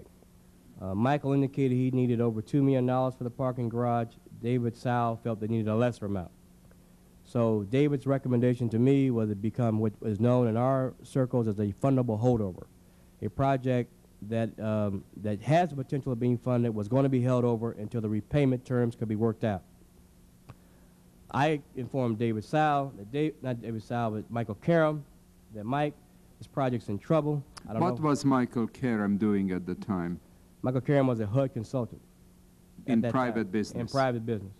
Mm-hmm. I informed Michael, I don't know if I could save this one. You know, you better make some calls. Michael indicated to me that he was going to call Crawford at OMB and try to get the project back on the list because I did not put it on the first draft list. Now, I don't know who Michael called, but a short time later, I got a call from Deborah indicating to me, what's the status of the Birmingham project? I informed her. She said, see if you could work it out. I subsequently asked Sal to come down to my office. I told him I want it worked out. I want it worked out this level and with these terms. And that project was put on the final list, and it made it that round. Would it be reasonable to assume that Mr. Karam, the private consultant, called Ms. Crawford, as he said he would at OMB, who in turn called Deborah Dean? He called someone, Mr. Chairman. I'm going by a statement that he made to me. But he called someone, and Deborah called me, and I made certain that project was on the list. He told you that he's going to call Crawford? Yes. Right.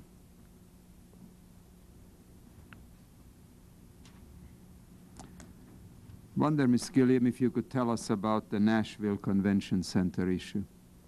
That was a project down in Nashville, Tennessee, in which a Mr. Joe Rogers, who was the finance chairman for President Reagan's election committee in 1980, what occurred there was that grant had been approved. What we call the grant agreement documents had been laying around. I got a call from the secretary inquiring as to the whereabouts of that UDAG grant agreement, and he instructed me that he wanted that grant agreement moved out of there and signed immediately. At that time, I did not have responsibility for the UDAG program. I did locate the grant agreement, signed it, and that grant agreement was moved out of the UDAG central office and forwarded to the local jurisdiction. You did that upon a direct demand by the secretary? Yes, Mr. Chairman.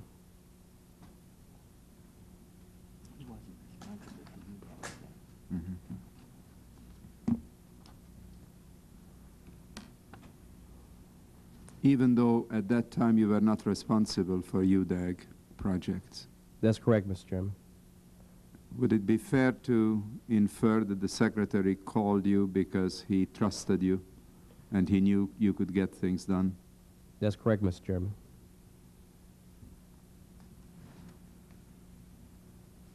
I'd like to ask you about a UDAG project in Massachusetts.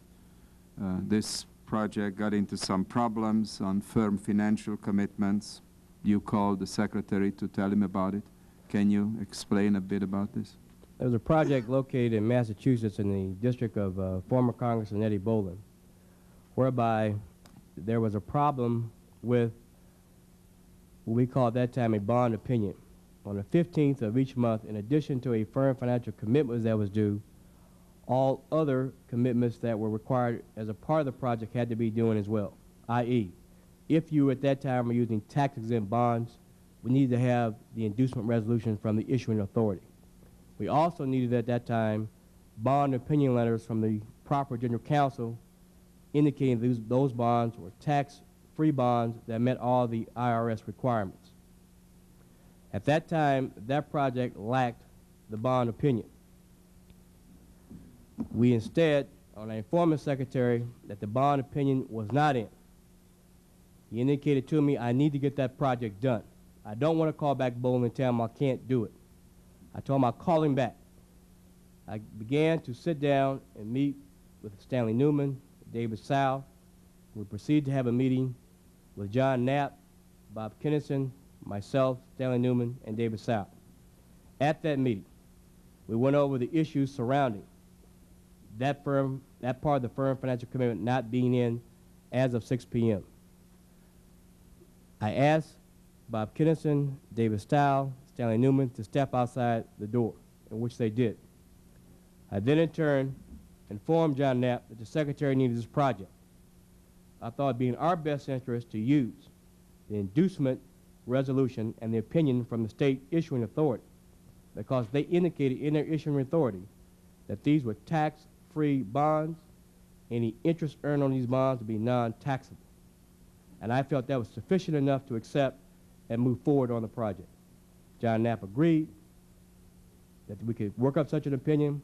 I then told him to hold the other members here while I go down the hallway and speak with the secretary to inform him we had worked out this project. He in turn contacted former Congressman Eddie Bolin and told him that that project would be on the list and it would get funded. Tell us about the Cleveland project concerning the restoration of Playhouse Square. Why was UDAG awarded there? The UDAG, this particular UDAG project involved some tax-exempt bonds as well. At that time, these bonds had been closed upon and done what we call pre-sold bonds. Whenever you do a escrow closing on bonds or do a pre-sale of these bonds at that time, it was our policy that the trustee issue a statement to HUD before the 15th date that without the UDAG, that the proceeds or the escrows, the project would not go forward and the bonds would be returned or the investors' funds would be returned. At that particular time, there was a mayor from Cleveland, Ohio by the name of George Voinovich, who was a major player in the Republican Party politics, and he wanted his project done. And so, therefore, we got an opinion from John Knapp that we could, although we did not have the firm financial commitment in, by that time, the part dealing with if but for the UDAG, this bond closure were not complete. John Knapp gave us a waiver, and we used other terminology in the place of it, and that project went forward and was subsequently successful in being funded. Mr. Gilliam, besides Mr. Briscoe, Lance Wilson, Mr. Karam, did you receive any gratuities in connection with any other UDAG projects? Yes, I did, Mr. Chairman. Can you tell us about those? I received gratuities from a developer out of Cleveland, Ohio by the name of Robert Thompson, who was the president at that time of Tom Robb Construction Company. Mr. Thompson was involved in a UDAG project called Sandy Acres that was located in Lorain, Ohio. I received payments from him while at the agency, not only related to that particular UDAG project, but also a HODAG project, as well as a special projects grant, and also referring him bond business from potential bond underwriting business. And then the amount of money that I received for those things that I did for that particular developer were $34,000 while at the agency.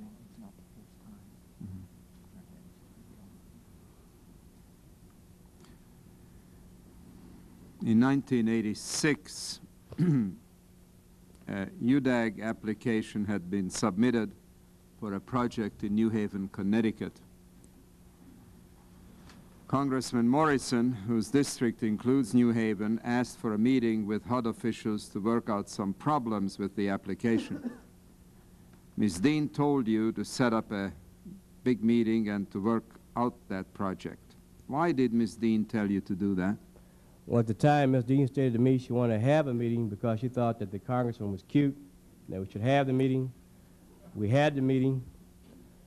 Fred Brown, prior to calling the meeting, a consultant by the name of Fred Brown, who is a major player in Republican politics, contacted her after he heard about the meeting and indicated that he wanted the representative from his office to be in attendance at the meeting. She agreed. We had the meeting in the Secretary's conference room. Myself, Deborah, David Sal, representatives from the city of New Haven, representatives of the developer. Congressman Morrison was there along with his staff. Lowell Schweikert, former Senator Schweikert's staff was there as well, and also Mr. Dodd's staff was there. We went over the project. We found out what some of the problems were in the project. We asked the city staff people to please excuse us for a moment. Me and Deborah asked David Sal to step outside into the Secretary's main sitting area. The Secretary was not in that day.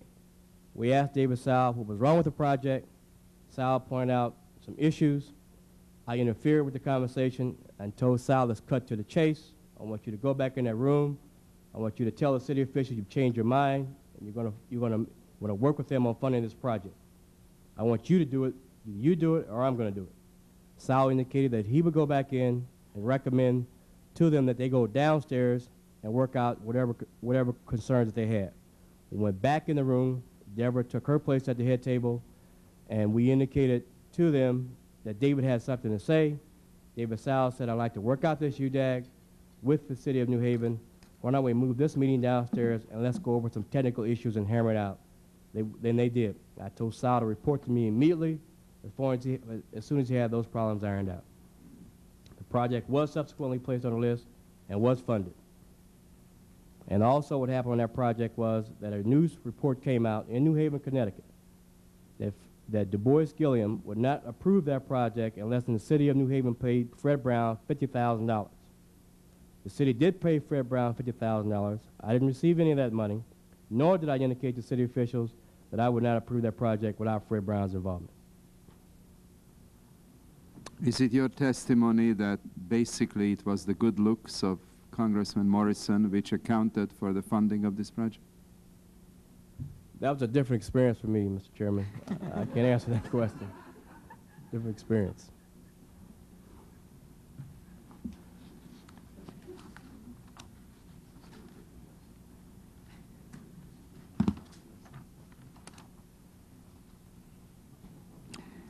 You described HUD in your many interviews with subcommittee staff as a political agency where nothing was done based on need.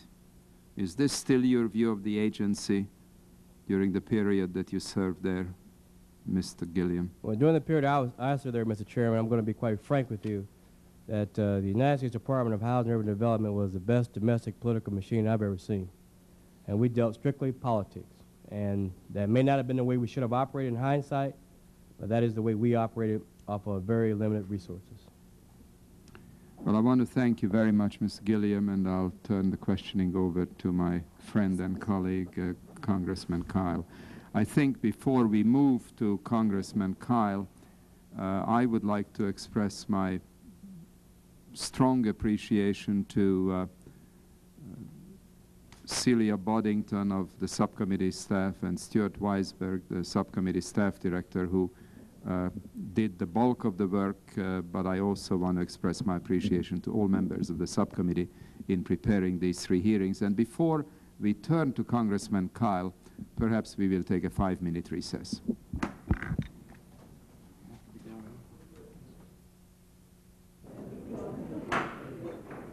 Subcommittee will resume its sitting. We will continue the questioning with Congressman Kyle. Mr. Gilliam, you said something at the beginning of your testimony that I'd like to clarify regarding Secretary Pierce's role. You indicated that you had to clear through Pierce any discretionary fund allocations. You specifically mentioned Section 8, mod rehab, and some other things, but I didn't hear you specifically mention UDAG. Was that just an oversight? Yes, oversight. We did have to clear UDAG through the Secretary. I'm sorry? That was an oversight. We did have to clear it through the Secretary, UDAG Thank you. program. You testified regarding helping applicants get their projects in shape and suggesting to them, for example, that they structure their loans in such a way that they had a zero interest during the first period of time and then have a balloon payment at the end. And that they might suggest when it came time to make the balloon payment to the city officials that they were going to walk, and that if the city wanted the project to go forward, then the city would have to pick up the money. Is that correct? The city would forgive the loan, the repayment loan. And in essence, so that what would happen is the city, instead of how the UDAG program was intended to work, how it was encouraged to work, was that these UDAG monies would become a revolving loan basis. And in essence, instead of the city receiving back monies to reinvest in other low-income activity, they receive no money back because the developer would keep it as just a direct grant. How often was that done to your knowledge? Right about now, if the Inspector General's office went on and did a lot of closeout audits on a good project, a number of projects, 85 and 86, they would find that to be a very common practice. A very common practice. Very common practice. Can you give us an order of magnitude number of projects that might have been funded in that way? I mean, are we talking tens or scores or Well, I hundreds? put it like this. During my time at the agency, the total that I had direct responsibility for from 1985 to 1987 in the UDAG program, I had the responsibility of spending over $1 billion of UDAG funds. And we generated $8 billion in private investments. So what I'm saying is that I know for a fact in excess of 20% of those monies were situations whereby at some point in time developers are going to be approaching local jurisdictions and indicating to them the inability to pay the UDAG grant and therefore needing some restructuring of that loan to become a direct grant or get a longer period in which to pay it back. You were in charge of this for about 3 years, is that correct? I was in charge of the program from July of 1985 until September of 1987. And during that time, then, your testimony is that somewhere on the order of 20% of the approximately $1 billion of federal money was forgiven under this scheme that you identified. Would have been, will be, or have been forgiven. Was Because this... we had a common practice, excuse me for cutting you off. We got inundated. This is one of the complaints of the staff. We had so many amendments, and even the Inspector General questioned the fact that we had so many amendments. They could never attribute to it as why. Why are there so many amendments? You always want to indicate that market conditions changed since the UDAG award occurred itself. But in fact, it was a pre-planned program from the beginning in many of these cases. Yes, that's correct, Mr. Kyle.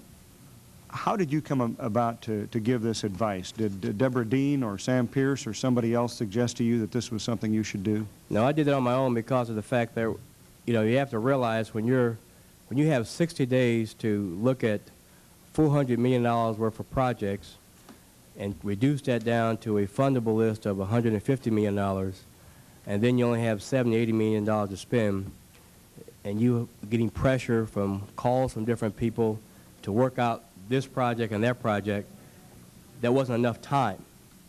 So therefore, I had to buy time. In order to buy that time, you work out amendment processes, come back in a later date for amendments, take this deal for now, and return at a later date, and we could rework the structuring or financing of that project. So this was basically your idea of how to resolve that time pressure problem. That is correct, sir. Now, you indicated that Secretary Pierce told you to fund 2 projects, Hampton, Virginia, and Pittsfield, Massachusetts. Those were the only 2 that he specifically told you to fund. Is that correct? Those are the only 2 that he had that direct statement to me on the UDAG program. But you got to realize when we were in the UDAG rounds, you would get phone calls from political consultants. You would receive phone calls from congressional members pressuring us to reach their projects on the list. And so therefore, we would have to sit down and go over that list of who we wanted to help and who we didn't want to help. So it wasn't just Secretary Pierce that applied pressure, it was members of Congress and consultants as well. And you had specifically relationships with certain consultants that you sort of had an ongoing relationship with. That's correct, sir. That's correct. One of those was Lance Wilson, for example. That's correct. Yes, sir. Was that relationship developed personally through the 2 of you, or did Secretary Pierce or Deborah Dean in effect force that relationship? No, they did not. They didn't force that relationship. We developed a relationship because when I arrived there in April of 1984, Lance was still the executive assistant. Lance did not leave until June of '84. But as time went on, we became closer, and I realized that how close he and the Secretary were as well. Lance Wilson's projects were given some preference, not only because you were close to him, but also because the Secretary was close to him. That's correct, yes, sir. You also indicated that there was one project that the Secretary specifically did not fund, and that was one on which Congressman Gonzalez had made a call. To your knowledge, did Secretary Pierce know enough about that project to turn it down for reasons other than the fact that Congressman Gonzalez had lobbied for it? No, sir. In other words, it would have only have been the fact that he had made the call. That's correct. Why would Secretary Pierce turn it down in that event? The Secretary and Representative Gonzalez, had made some statements about the Secretary, calling him a stepping fetchit, a racial tone name. The Secretary was very offended by it, and he basically never forgave Congressman Gonzalez for that statement. You also testified that you always tried to help Lance. I think those were your words. That's correct, sir. Do you know about how many different projects you helped Lance Wilson on? I worked with Lance Wilson on 5 different UDAG projects. There were other projects as well, but these are the number of UDAG projects, is that Lance correct? Wilson, as far as my portfolio was concerned, Lance worked with me directly on UDAG projects. All right. Did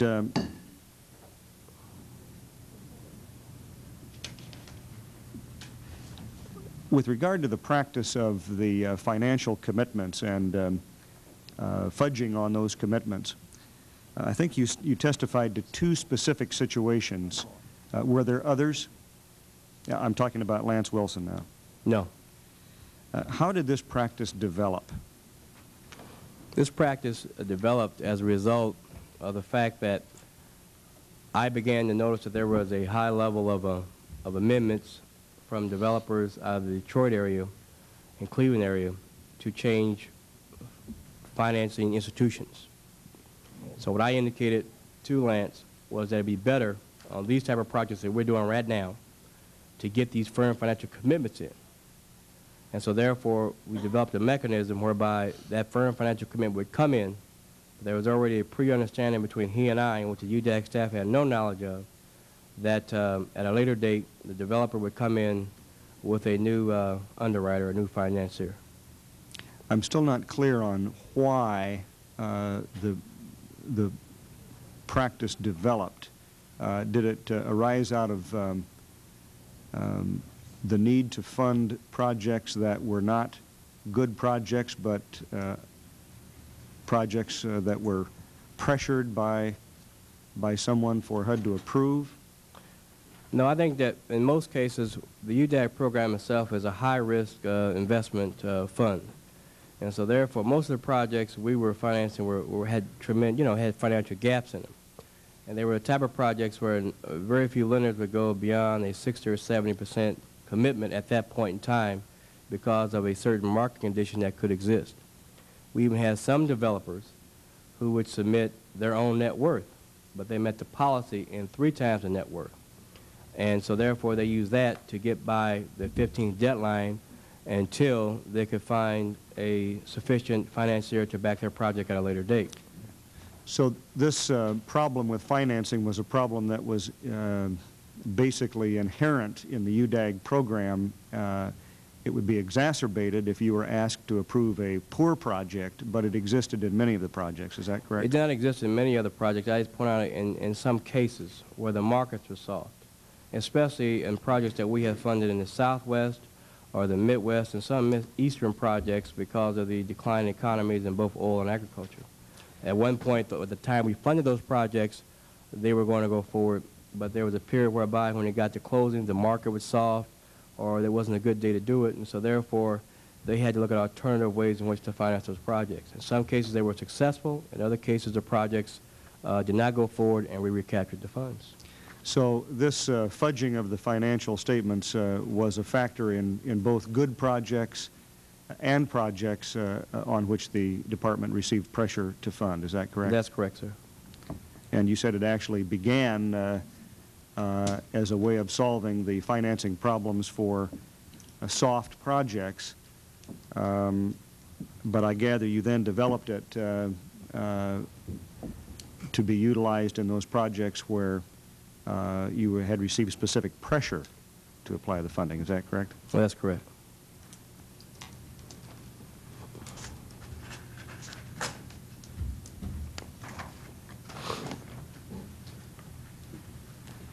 On this Belglade project, how did you know that the commitment was not a bona fide firm commitment? Because of my previous discussions with Lance on the project itself. So you had actually discussed this ruse with him on this specific project before he submitted the letter that the chairman asked you about? That's correct, Mr. Kyle. Did Secretary Pierce know of this practice to your knowledge? No, he did not. Did Deborah Dean know of this practice to your knowledge? No, she did not. Okay, so this was just basically your way of handling the situation. Yes, sir. To your knowledge, did any other Payne-Weber people know of it? No, they did not.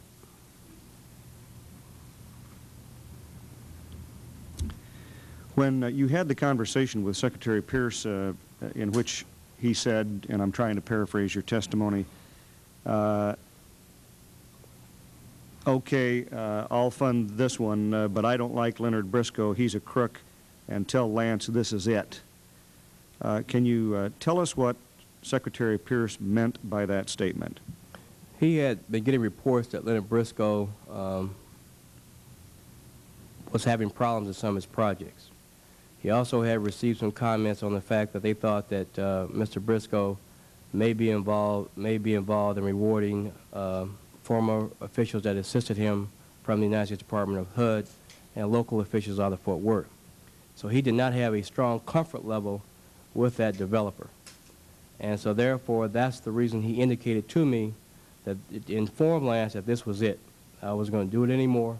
He just did not appreciate that developer because he had been given some bad reports on this developer at that time. Now, when you said he's not going to do it anymore, what did you mean by that? What I meant by that was he told Lance, in other words, I'm not going to be reaching out for this type of project anymore. In other words, would it be fair to say that Secretary Pierce felt that he had done Lance Wilson a lot of favors, but that Wilson was making it kind of tough for him and bringing people like Briscoe into the program, and as a result, the Secretary wasn't going to do any more favors for Wilson, or that he wasn't going to fund any more of Briscoe's projects? He did not want to be put in a position of assisting a developer like Briscoe anymore. And I passed that on to Leonard Briscoe, that I thought that it was time to at this point, to cool a little bit and not make any more applications for a while. Did anybody else know about these fraudulent financing statements except yourself, to your knowledge? David Sal and Art Kahn were suspicious about it, but they never knew. The only people who knew about what was going on was myself and Lance. Was Wilson the only individual that engaged in this practice? I can only tell you about dealings with me. Normally, you have to realize, Mr. Kyle, that most developers or bankers would not deal with me directly. I would refer them down to deal with the staff people. But to your knowledge, the things you've testified to us today are the only ones that existed? Yes, correct. By the way, how do you spell David Sal's last name? S-O-W-E-L-L. Is there any doubt in your mind that Secretary Pierce was attempting to cover up fraud in telling you to get rid of Mr. Sal? What happened in that case was we felt that David Sal had went too far. We felt he did not have the authority or had no right to contact and question Lance's authority on how much money he could commit Payne-Weber to. We felt that David Sal would not have done that under any other circumstances but for it being a letter from Payne-Weber that Lance Wilson signed. So what we did was we felt that Sal's motivation was to discredit Lance and cause him problems in his job, and so therefore it was sort of like a bottom line. As you have noticed from my statements, we had a lot of problems with David Sal on a lot of projects. And so I felt it was just time to move him because in some cases Sal would agree to something, then he would turn around and call the hotline and complain about it, and the next morning the IG would come down and pull the file and keep it for review purposes and delay us on carrying through on our due diligence on the project. So therefore, it was just time to move Sal because of the fact that every time we have a UDEC round, there were just being too many problems. Well, let me go back to the question again. You seem to indicate two different reasons why you and Secretary Pierce and Deborah Dean wanted to move David Sowell, to get rid of him, in effect. One is because he wanted to do damage to the ability and reputation of Mr. Wilson.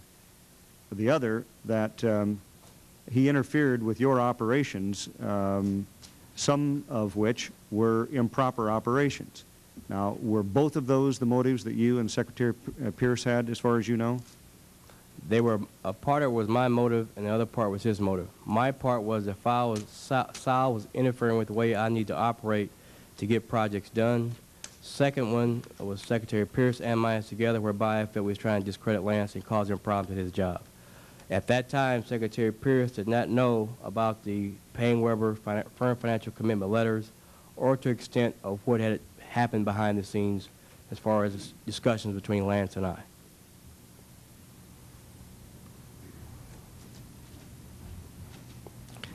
I'm really unclear now about your testimony. I agree with the chairman that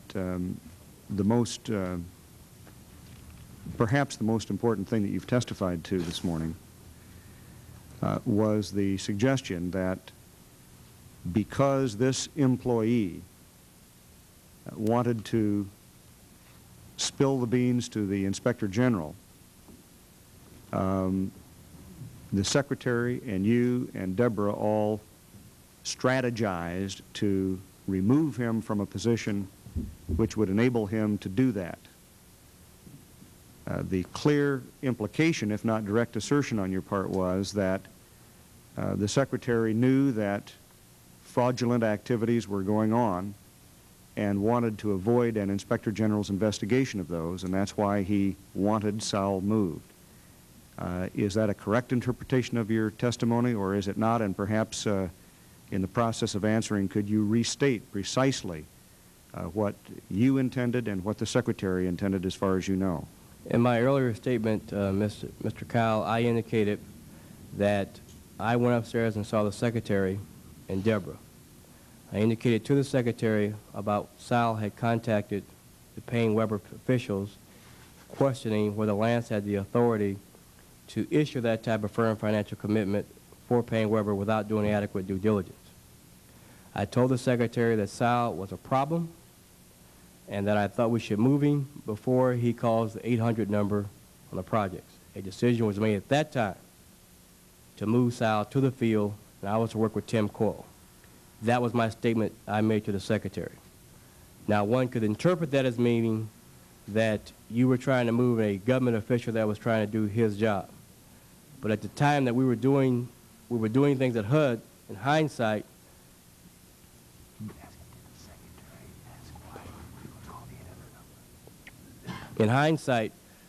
for appearance purposes, that is what was done, basically. We moved Sal because we did not want to have any problems with him on calling the IG, and plus we did not want any more phone calls to go to Payne Weber representatives.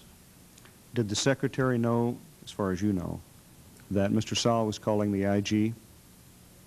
I told him he was calling the IG. On this particular matter or on other matters? On other matters. The IG had what was called a hotline where a HUD official, a HUD employee, or any citizen could call in and leave a complaint.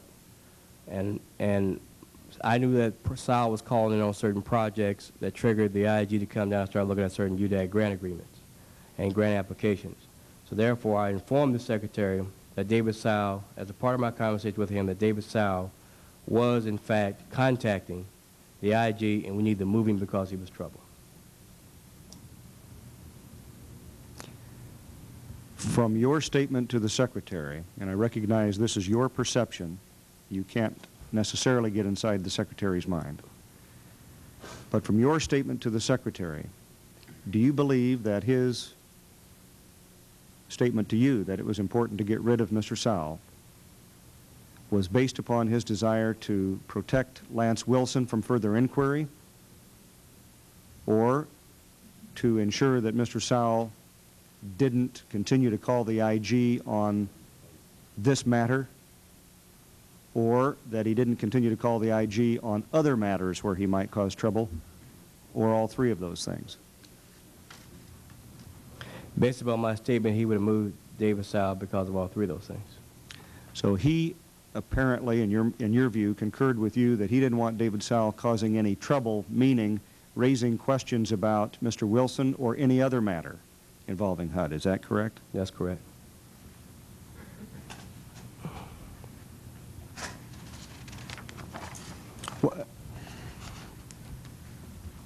Did he ever cause any other trouble, as far as you know? No, I had him sitting outside of my office. I kept an eye on him at that point.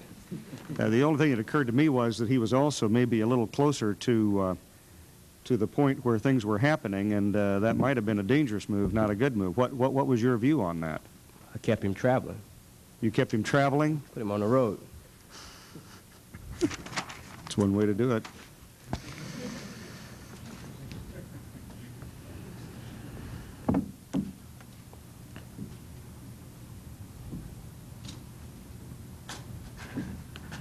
Did Mr. Pierce do anything about Mr. Briscoe, as far as you know?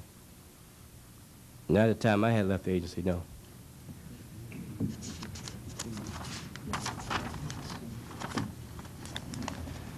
In addition to Senator Hawkins' office and Senator Domenici and Representative Gonzalez, do you know of other occasions where representatives in Congress or senators called you or the Secretary on projects? Yes, sir. Would you elaborate? We got numerous phone calls from Senator D'Amato. We got phone calls from the two senators from Pennsylvania, Senator Specter and Hines. Strong Sermon out of South Carolina.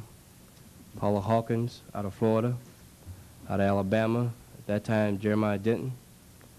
Out of Mississippi, Trent Lott, Thad Cochran. Out of Louisiana, Henson Moore. Out of California, Phil Graham. Out of California, Pete Wilson. Anybody else? Grassley from Iowa. We received calls before from Senator Dole's office out of Kansas, former Senator Percy's office out of Illinois, and numerous other phone calls across the country. We became a HUD. Department of Housing and Urban Development is the most flexible program in any executive branch's programs that they have. We have the ability to where if a senator or congressman needed a project in any given area to increase his presence or strengthen his poll ranking in an area, we have the ability to move funds in that area very quickly. And we always receive phone calls. We had the Secretary Discretionary Funds, we had the UDAP program, we had the 108 Loan Guarantee Program. We were very flexible in making grants available for certain projects that there was no other agency, given the time of budget cuts that were occurring, could fund. And you saw that program flexibility abused during the time you were there? I saw that program used for political purpose, and today, as I sit here, in hindsight, I would say it was abused. And you directly participated in that yourself? Yes, sir, I did. How about members of the United States House of Representatives? The Secretary was always trying to please Mr. Eddie Bolin, former congressman from up in Massachusetts. I received pressure from Mr. Frank. Barney Frank came to my office on several occasions to meet with me about a UDAC project. We received phone calls from then Trent Lott was a congressman in Biloxi, Mississippi area. And quite naturally, congressional delegations out of Nebraska, congressional delegations out of Illinois, Chicago area, and out of the Cleveland, Ohio area. We received a large number of phone calls and letters. You have to understand, Mr. Kyle, I received 200 phone calls a day, and that kept us very, very busy, in addition to other program responsibilities that I had at that time, and trying to keep up with everything. So today I'm unable to sit here and tell you precisely what time someone called and what day, etc. It was just so many phone calls because we had the most flexible programs. I'm not asking you for times and dates, and I don't expect you to remember all of the names. You also mentioned Dodd, Weicker, and Representative Morrison, and are you telling us that there were probably others as well? There were so many. We had UDAC program, which had far-reaching across the country. You had the CDBG block grant program that had our regulatory problems and waivers that need to be done. You had 108 Loan Guarantee Program. You had Secretary Discretionary Fund programs. we had far-reaching powers on determining the outcome of races in some jurisdictions and whether economic development project would go forward or not. And in some cases, My colleague yield, certainly. just for the record, I believe Congressman Morrison's involvement stemmed from Deborah Dean viewing him as handsome rather than his coming to you. Is that correct? Cute. Yes, sir. Is that correct? Yes, sir. I thank my colleague.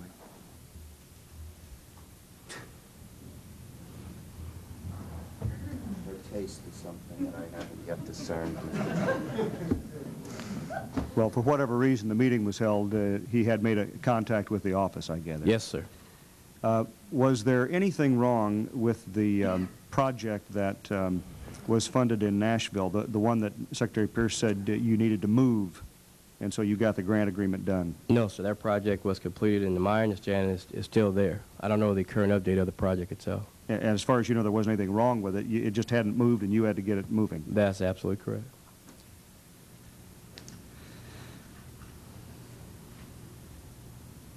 Mr. Gilliam, I thank you for your testimony. Thank you, Mr. Chairman. Thank you very much, Congressman Kyle. We go to Congressman Weiss. Thank you very much, Mr. Chairman. I think that the statement that the chairman made in the course of his questioning about how your testimony really brings a totally new light to this situation is absolutely correct. I mean, for the better part of a year, we've been conducting these hearings, and we've been dealing on a project-by-project basis, as if, in fact, for the most part, the game was being played on a level field. That is, decisions were being made on the merits, except for the exceptions. Your closing statement to the chairman's question was that this was the best political machine in town, suggests that, in fact, all of the decisions that were made on a non-merit and political basis. Is that accurate? Is that an accurate interpretation or inference? The majority of the projects were made on political basis, correct.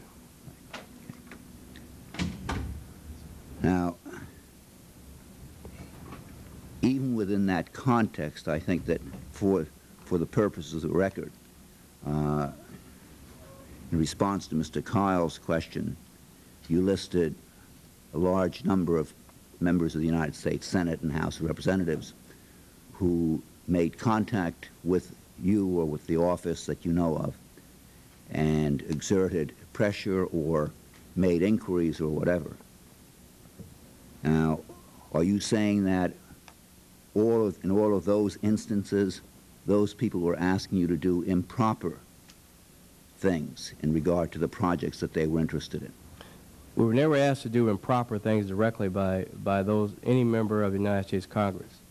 The problem was that we had, the UDAC program was more geared towards the Rust Belt and the smokestack and Northeast region. That was not the Republican stronghold.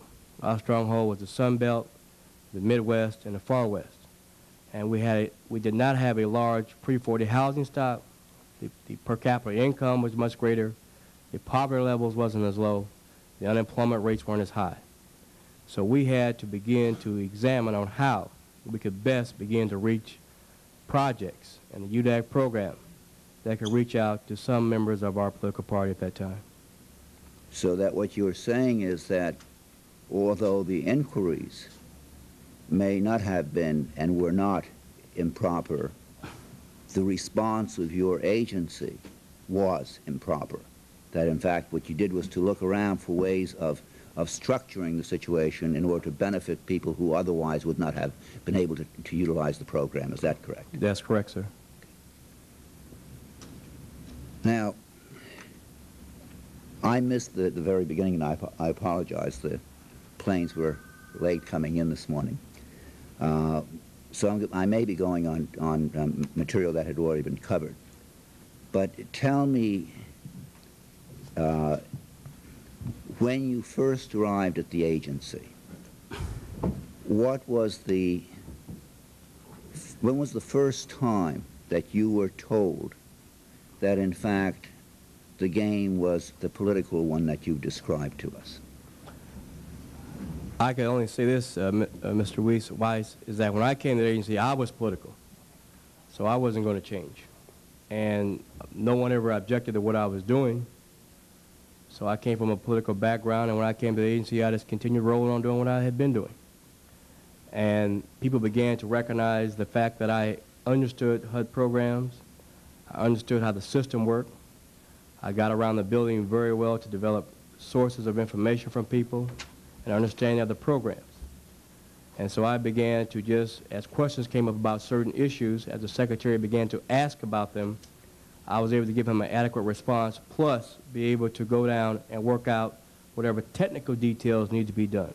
So he and Deborah began to recognize not only my political instincts, but I had the technical expertise to work out those different projects that were what they considered trouble projects, but something they wanted to get done. Now, had you, prior to joining HUD in Washington, had you been involved in housing programs of the federal On a government? small-scale level, I had been involved in housing programs in Omaha, Nebraska, working with Newsom Construction Company. I had experience in running the discretionary funds, because I ran discretionary funds for the governor of the state of Nebraska, former congressman, and then Governor Charles Thone. And can you remember the first instance in which, on a UDAC project, you met with the secretary and were told that, in fact, this was to be treated in a political fashion, that it was to be funded, never mind the merits of the project, or never mind the numbers or anything else? When I had meetings with the secretary on any project, let me go over two things first. Please. The first two grant agreements I ever signed in the UDAC program were the Nashville Convention Center project and the Apollo Theater project up in New York City. When was the Nashville project? Those projects were signed by me in the summer of 1984. Okay. Both of those projects. When the secretary met with me concerning whether it was UDAG or any other discretionary fund that I had direct oversight over, or my program responsibilities, the statements were to me, take a look at it, and I'd like for you to work it out. That was the statements made to me. And I took it from that point that that's something that he wanted done, and I was going to put it in technical shape where there wouldn't be any problems on it clearing out of the building as far as any pre-audits that were required or any issues regarding the regulations surrounding the program that we were moving funds out of. And did he, in fact, give you those directives in regard to Nashville and the Apollo? Those projects had already been funded. What he needed at that time was what they call grant agreements. When a UDAG round occurred and a city was given preliminary notice that their grant had been approved, they needed to have as a part of their closing documents what we call grant agreements. That was an actual commitment from the Secretary of HUD to that local jurisdiction, who would then enter into what was known as a letter of binding commitment with a development group. That was an essential part because in the due diligence part of it, or in the loan documents, that had to be a part of the closing. And how long had there been a delay prior to your signing off on it, or prior to the secretary telling you that he really wanted movement on those projects? Those projects, the project in Nashville had been sitting around for a year, and Apollo had been sitting around for about 2 years. And again, did you determine the cause for there being that delay? Pardon me? Were you able to determine what the cause of the delay was? Was the secretary reasonable or unreasonable on his request or requirement that, in fact... And those two, he was reasonable, because of the fact that the grant agreements had been sitting around for a long time, that you have to have those grant agreements in order to do the closing. You had also mentioned a number of names of people within the agency and people at OMB who you say were familiar with the political nature of the decision-making process. And you mentioned at OMB Carol Crawford, and you mentioned and I'm just now remembering some of the names from the list in front of me. Yeah. Okay. At HUD, you mentioned Deborah Gordine,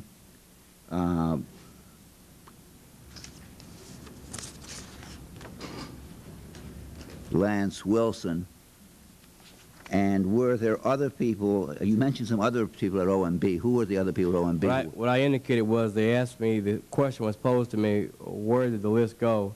And I indicated the UDAG list went Deborah Dean and Secretary Pierce got a copy, and that copies of our UDAG list went over to OMB, to the director's office, the deputy director, and to the associate director.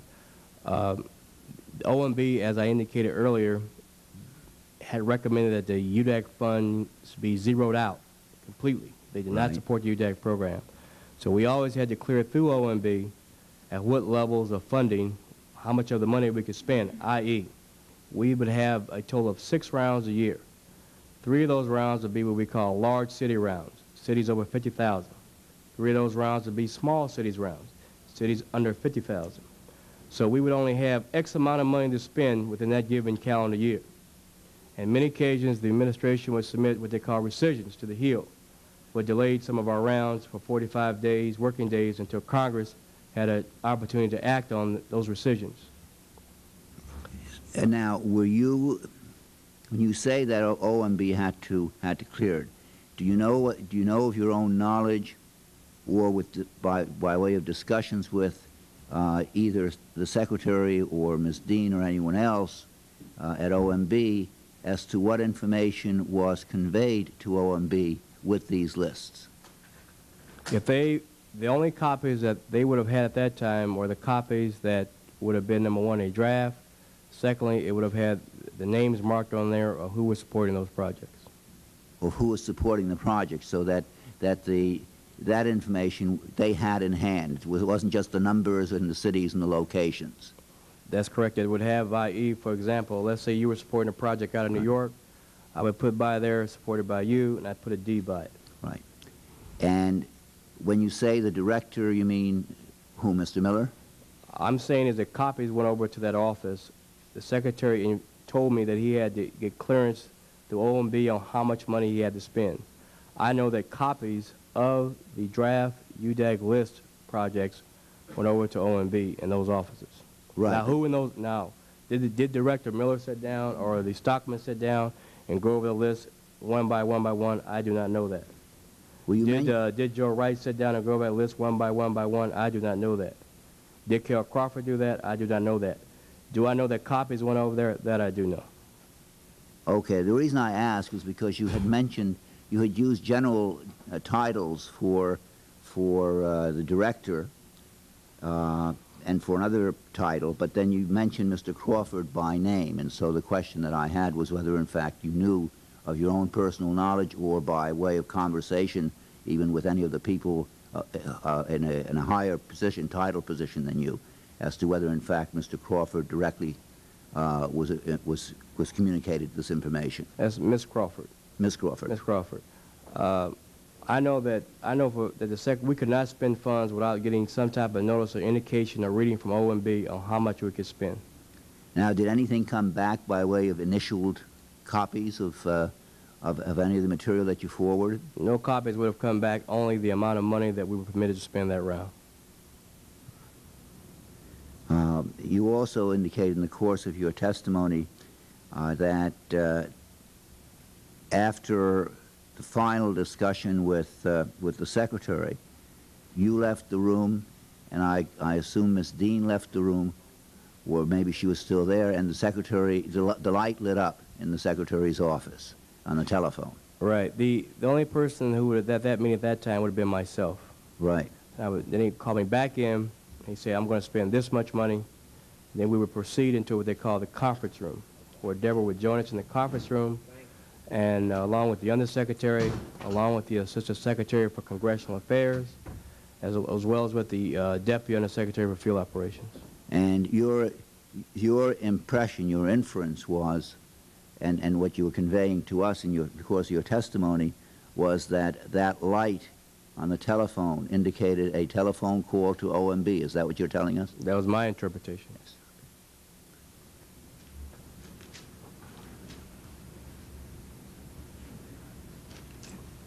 The discussion about the project that Mr. Morrison was involved in.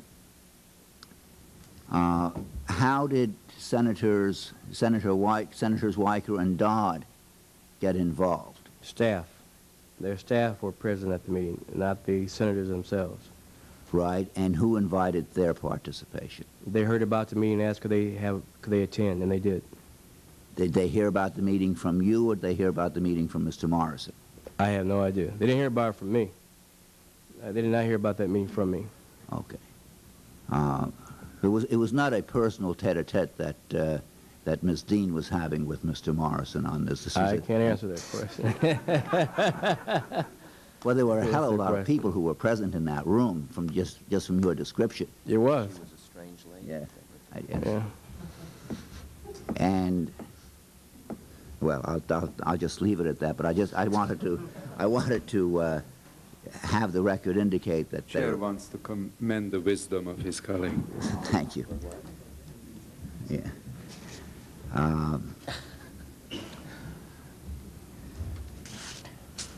Mr. Chairman, I think that those are all the questions that I have at this point.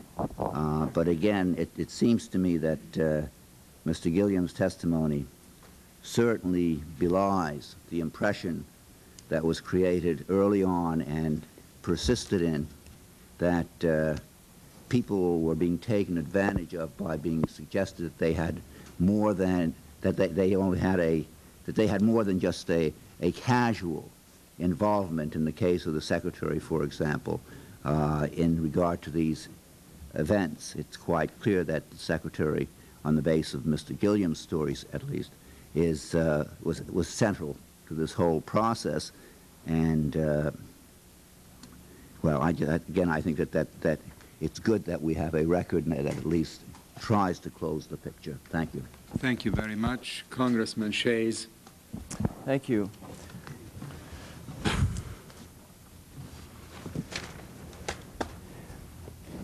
You strike me as a very intelligent man, and one that could have played a very constructive role at HUD. It's clear to me that you didn't. It's clear to me that you were a fixer, and that you did that job fairly well. It's clear to me that you're very competent.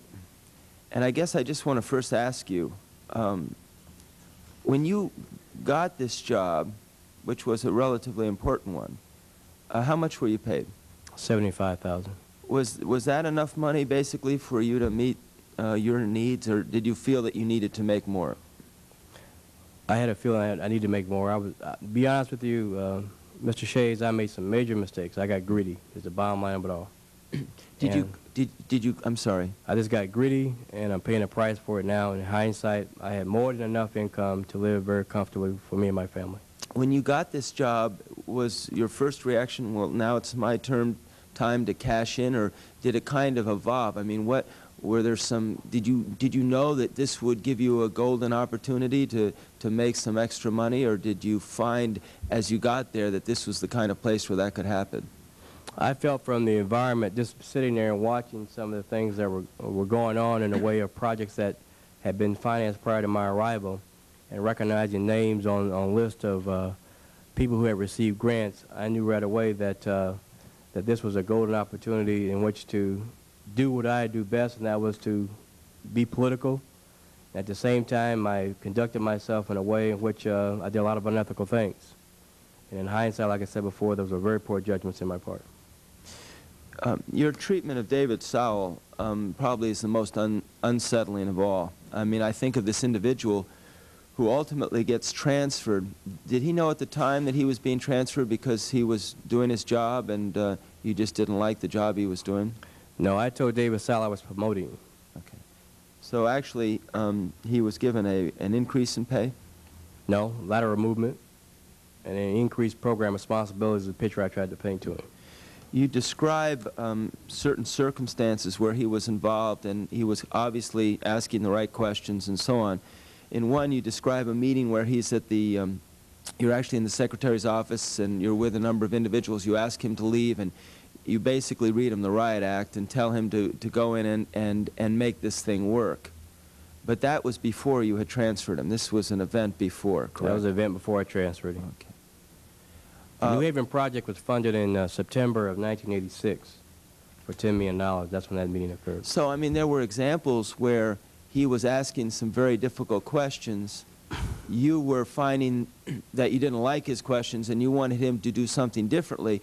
When you made it clear that you wanted him to do something differently, he did comply to the wishes of his superior, correct? That's correct. Okay. But in the instance of Lance Wilson and the raising of questions of whether Lance Wilson had the authority to guarantee the funding and the bonding, there was something new here, and that was that he had gone after someone as important as Lance Wilson. That's correct. Yeah. There also is the very unsettling comment that you made. Let me just back up 1 second. Excuse me. Lance Wilson, to your knowledge, was a working partner with Briscoe? On the Riviera Beach project, Wedgwood Apartments. Pardon me? Wedgwood Apartments and Wedgwood Plaza. In the instance of the Overton Ridge development, which is one of the letters, Yes, sir. and Belglade Development, which is another letter, which Yeah. he signed both, guaranteeing that Payne Weber would take care of the bond. Was he involved in those projects? I don't know if he was involved in a partnership basis on those projects. Pardon me? I do not know whether he was involved in a partnership basis on those two projects. So you don't carry with you any, you didn't have any knowledge that he was a partner or going to receive any benefit from Briscoe in either of these two projects? He would have received some type of benefit if he, either for his forwarding that firm financial commitment or if he had followed through and eventually underwrote the bonds. Okay. Were you trying to help Lance Wilson, or were you trying to help Briscoe, or were you trying to help both of them? I was trying to help both of them. Okay. Now, it's my understanding that you received a phone call from Lance Wilson or from Briscoe that said you needed to get this letter.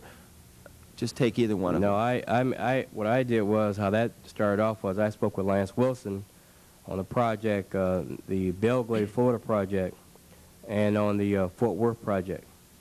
And That's the Overton Ridge development. Correct. That's the first one that came up. Right, the first one that came out, that should have been dated, what, November 25th, 1986, correct? Yeah, let's take that letter first. All right, in that particular correspondence, I indicated to Lance, we had talked about the fact that, the Texas market was very soft. It was a very, very large project. That UDAG request was broken down into 2 phases. That was about a $34 million project. And I indicated to Lance that it would be very difficult for Briscoe to get a true firm financial commitment from anybody prior to the deadline that was necessary. So therefore, we came up with this situation of submitting that type of letter as a firm financial commitment statement to get past the UDAG round. So you were basically anticipating the problems Briscoe would have and telling Lance Wilson how he could help resolve that problem. That's correct. Okay. When you went to the secretary to describe the problem that you were encountering with David Soul, there's no implication in any way that the secretary was involved financially in this project. So that's not an issue. No, it's not. The real issue, it seems to me, is that you had made it clear to the secretary that there was an individual who was concerned enough to contact the Inspector General, David Sold. And I'm interested to know if the secretary said, my gosh, why would he do that? What's wrong with this project? Did he ask any question like that? I mean, No. So he didn't show any concern that maybe there's something wrong with this project, and maybe he should get David Solon to find out why he would or possibly want to contact the Inspector General? Not at that time, no, sir. Any time later? No, sir. Okay. Now, periodically, you say with hindsight, you would have done it differently. Didn't it occur to you at the time that you were bending the rules? So, I mean, there wasn't any doubt in your mind that what you were doing was not proper.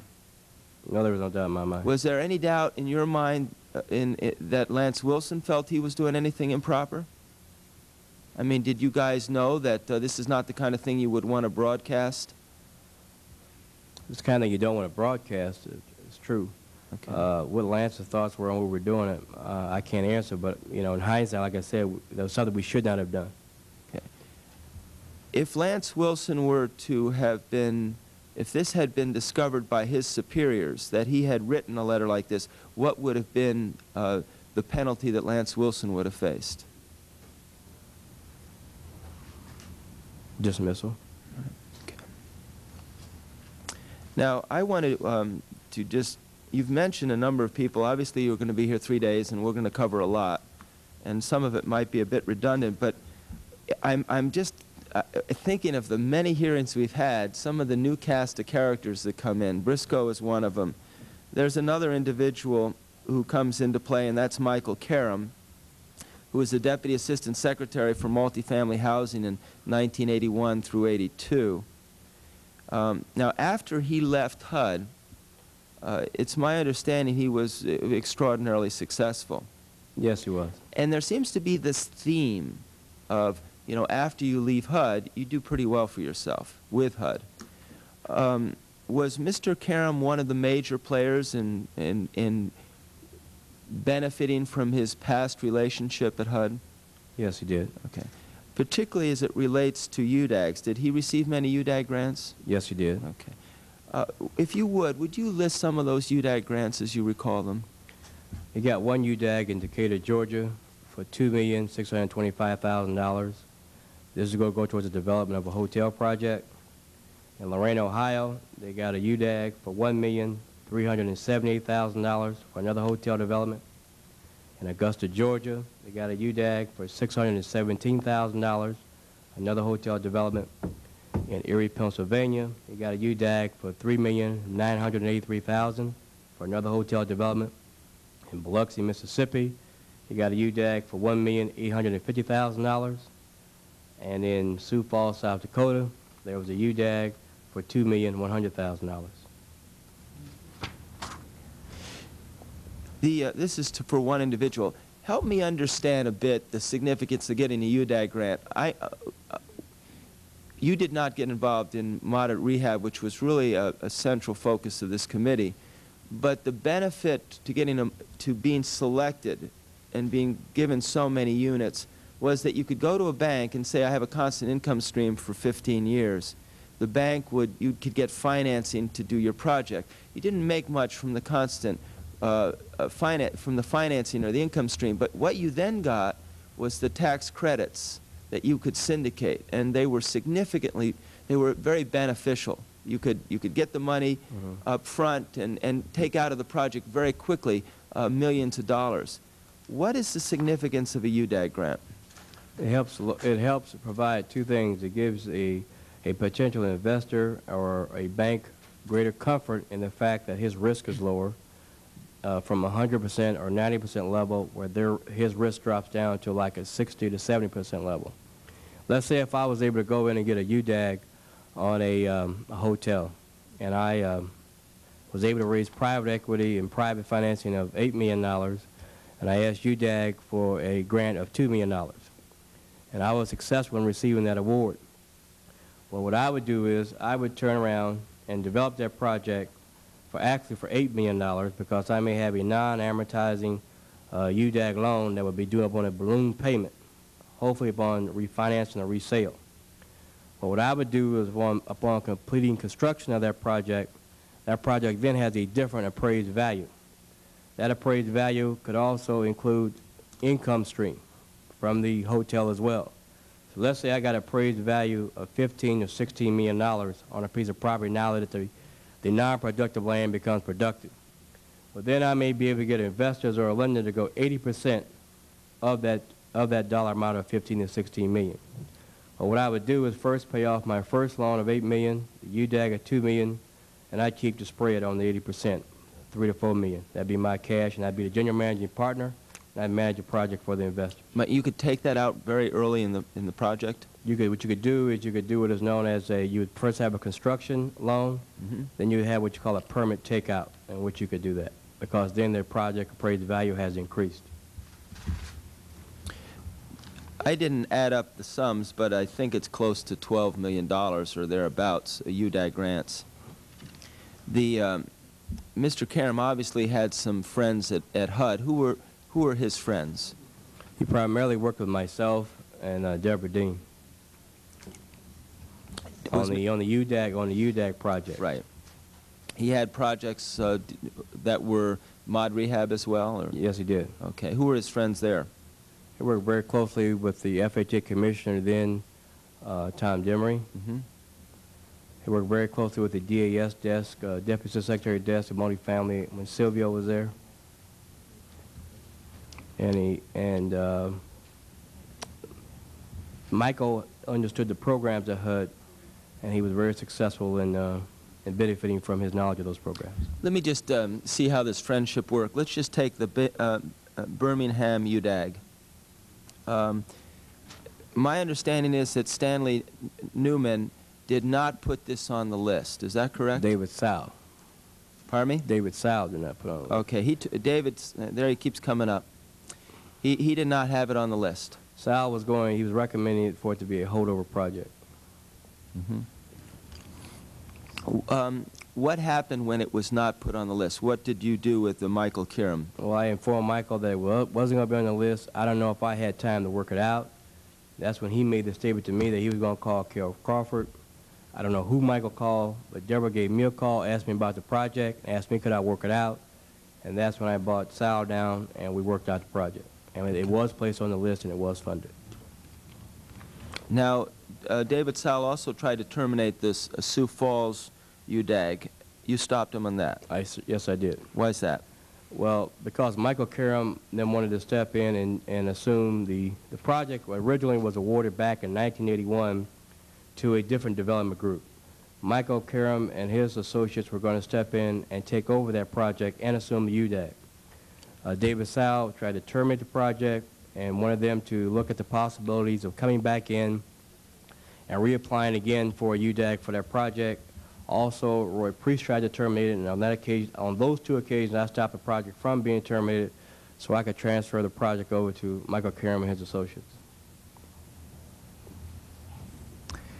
Now, in the project of Sioux Falls, was that project ultimately successful? I don't know whether it was ultimately successful or not. Okay. In 1986, a UDAG was awarded to the Lighthouse Landing Hotel in Lorain, Ohio. Yes, sir. Now, Karam was also the consultant, as you pointed out. What kind of role did he play in getting this funded? The UDAG was awarded to the city of Lorain, Ohio, and going through their next step of finally awarding the project to the developer, the city was getting second thoughts on whether to go forward using Michael Karam and his associates as the developer. Mm-hmm. Michael contacted me and indicated that he was having a problem with the city officials on getting the final agreement done. He asked me could I speak with them. I in turn contacted the mayor and members of his city council and spoke with them over the telephone and informed them that they didn't select Michael Karam as the developer on this project, that I was going to terminate the UDAG grant and plus disqualify them from ever receiving Community Development Block grant funds. I did not have the authority to do that, but I realized the mayor and the city council members were not aware of it. An article appeared in the following day's news clippings, and the mayor and the city council subsequently approved the project for the Karam Group. Why were you willing to do this for Michael Karam? Because he was a former HUD official, number one, and number two, a fellow political brother. I don't quite know what you mean by a fellow political brother. A member of the same party. Okay. In the case of the UDAG for Erie, Pennsylvania, which I understand was a fairly decent proposal, what was Karam's involvement with that project? Michael Karam was a consultant, and along with Landmark and Hospitality Development Corporation. Now, I also understand, and I didn't before these hearings and before your involvement, that Mr. Karam's home was a popular place for HUD staff to socialize, and that it was known that the staff meetings would also be held there. Is that true? Well, I don't know about staff meetings, but I know that we went out to Michael's home on occasions, and everybody referred to it as a home that HUD built. And so it was a very lovely home. I had a chance to go out there on, he gave Kentucky Derby parties, and that's when I was there. So obviously there were no staff meetings held there, but there could have been because there were a lot of staff who kept showing up. There was a lot of staff people showed up there. This gets kind of, I guess, to the question that I wanted to ask you, relating to your attitude of what you had to do for former HUD officials. Was the attitude that you had that you'll take care of former HUD officials because someday you're going to be a former HUD official? That's correct. I mean, basically what you did was, if a person had been at the agency and they were getting ready to depart, they would share with you the fact that they are leaving and where they're going, and you know you have the year rule where you can't come back into the building because of the ethics laws, and so therefore you knew who they were working with, and if a representative from that company came back in to see you, you tried to work out things with them. So there was a big open door policy, as you guys have learned from your hearings. People who left HUD during the Reagan administration did very well upon departure. We're going to get into some of this later on, but there's just a plethora of names. Philip Abrams was an individual who worked at HUD, who got lots of projects afterwards. John Allen, excuse me, he wasn't at HUD. Maurice Barksdale was getting UDAG grants. Deborah Gordine was working after she left HUD on HUD projects. Silvio Di Bartolome's was as well. Are these names that are familiar to you? Yes, they are. Janet Hale? Yes. Even Carla Hills? Yes. Michael Karam? Yes. Gerald Kisner as well? Yes. These are all people that are familiar to you? Yes. Joseph Monticello? Yes. Linda Murphy? Yes. Alexander Niclario? Yes. J. Michael Queenan? No. That's not a name that's familiar to you? No. Well, Michael Queenan worked with Abrams and Wynn, and did very well with mod rehabs. Joe Strauss, Yes. name is familiar to you? So these are all people. Bill Taylor, obviously, he didn't work at HUD, though. No, he did not. Okay. Lance Wilson, Yes. Shirley Weissman, Yes. Philip Wynn. Yes. So it's just a long list of people who seem to be well taken care of after they left. Describe to me how much money you made on the outs, basically, excuse me, when you were in HUD, but not from your salary, but from payoffs or whatever you choose to call them, and how much you made once you left HUD. During the time I was at HUD, I benefited just under $100,000 in gratuities and cash payments. And when you left HUD? When I left HUD, I was earning close to between $17,000 and $20,000 a month. 17 and 20,000. 17 to 20,000 a month. Now, did you make that basically because of decisions you made while you were at HUD, in your judgment? And one particular occasion it was. Okay, what occasion was that? And then what? Selma, Alabama. Okay. And that's not a UDAG grant or No. not? Okay. Mr. Chairman, I'd be happy to defer. I have a few more questions I'd like to come back to. Congressman Schumer. Okay, I guess initially, Mr. Gilliam, my comments are not different than others. You sit there before us. You seem to be a very intelligent man. You're being very forthright with the committee. And yet, you're a felon.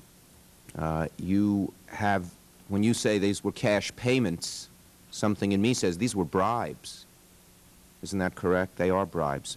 I'd like to know, just start out, what went wrong? Did you ever commit a criminal act before you were in HUD? No. So what happened? I take it you don't intend to commit any criminal acts in the future. You've learned your lesson. No, no more. What happened? Power. What was the atmosphere there that made it? We're not just talking political influence, although we're talking some of that. We're talking criminal activity. We're talking bribes. We're talking money that changed hands. What happened to you? Power, greed. Did it happen the minute you walked in there? You weren't there that Shortly long. after you walked in, it just something that, in hindsight, a maturity should have stepped in, or maybe legal counsel, but just downright power and greed, and you're operating with blinds on each side, and not really looking at the long-term consequences of what you're doing. Do you think in my other case, people, that's what occurred. was it something at HUD that changed you? Or if you had been brought into a different agency that was less political? I should have never been hired at HUD. I should have never been hired in the federal government because of the way. In other words, from the minute you were hired, your lack of experience taught you something's up, something's not on the level here to begin with. Is that fair to say? That's fair to say. And you were hired, you think, for political reasons. I got in there because I was political. Could you explain that a little bit? Well, quite naturally, you know, you could not get a job in the regular administration unless you had worked in the campaign. And I was put on what you call a must-hire list. I was placed over the agency. Let's take a step back. You worked in the 1984 Reagan campaign. I worked in the 1980 campaign for President Reagan. Okay. And so I was placed on what they call a must-hire list. Who placed you on that? White House personnel. Okay. And I was placed over at HUD.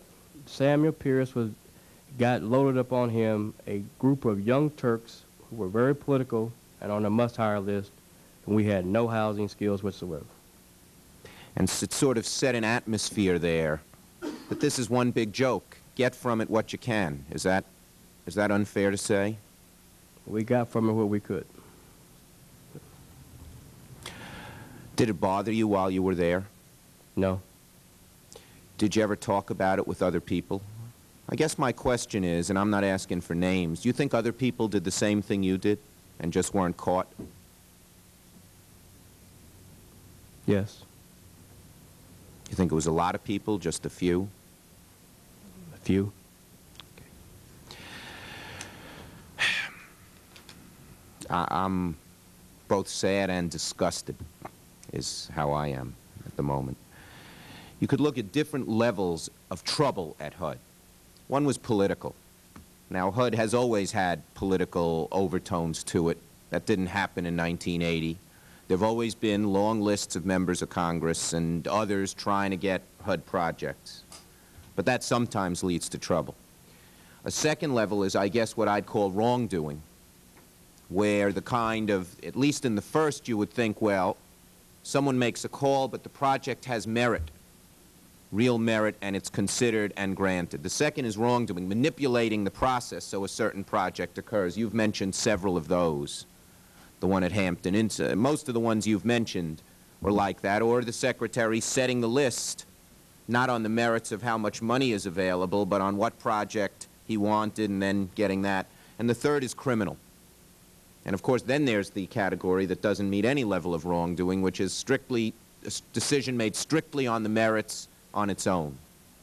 Of the decisions made at HUD, could you categorize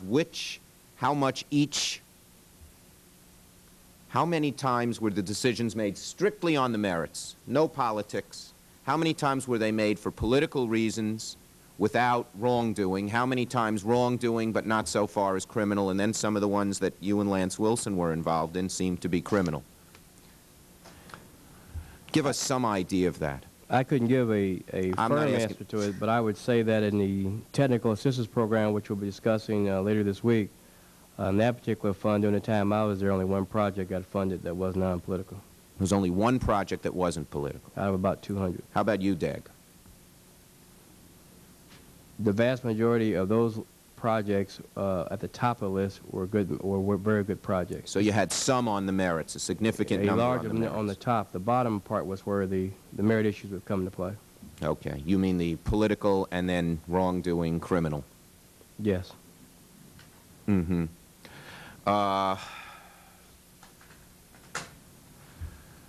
One thing is very clear, though, that the kind of projects that this committee examined earlier on, which were just abusive, were hardly atypical. They happened regularly and all the time. That was part of the process of doing business at HUD. Is that fair to say? Yes, especially when you got the problem. One of the problems HUD was faced with is the fact we had limited resources. Let's just step on the mod rehab program just for a moment. When you only have 5,000 units and you have 20,000 requests or 25,000 worth of requests in, well, those 5,000 units are going to become very, very valuable.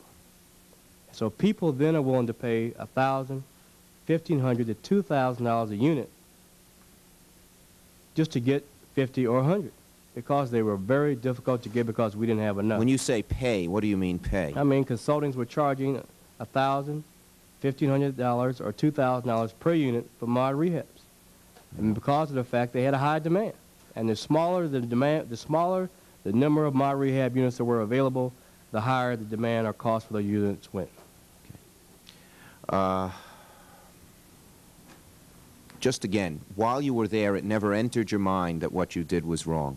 Even when you took these bribes, these cash payments, as you phrased them, you thought that was okay.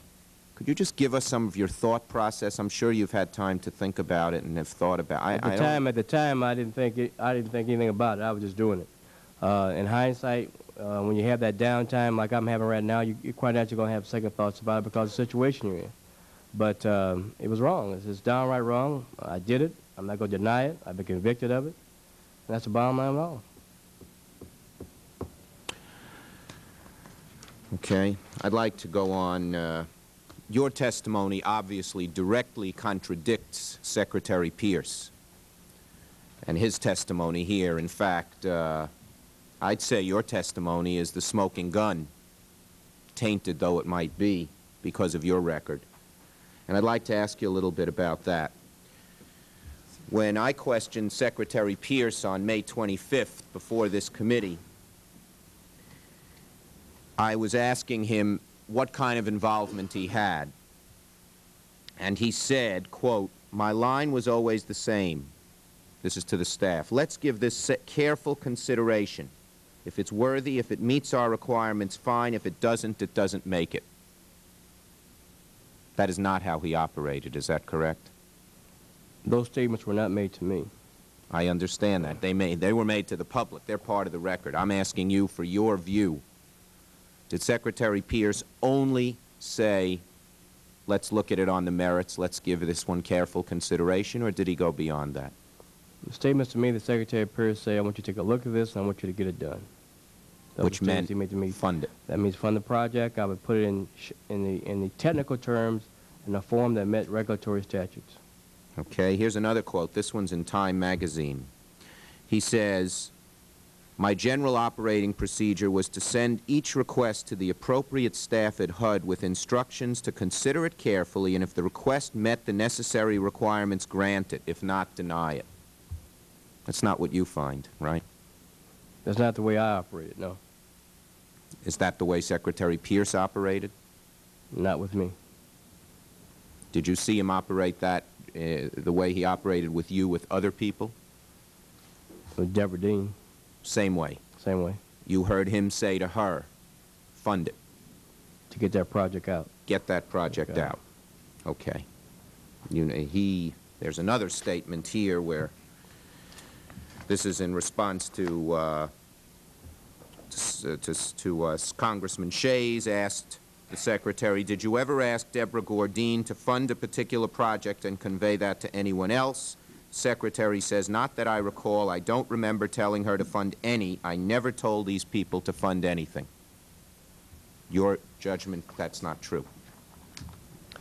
Your that's not the way, of what happened. The way he dealt with me, we didn't deal that way. We dealt differently. Mm-hmm. And we've had other people, Shirley Wiseman and Janet Hale, say the same thing. So there are more and more fingers pointing to the fact that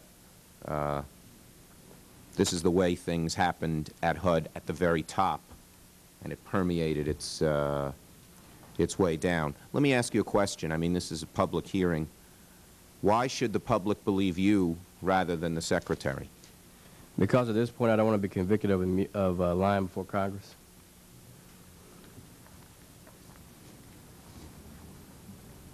Okay, I have a few more questions. These are about some of the specifics.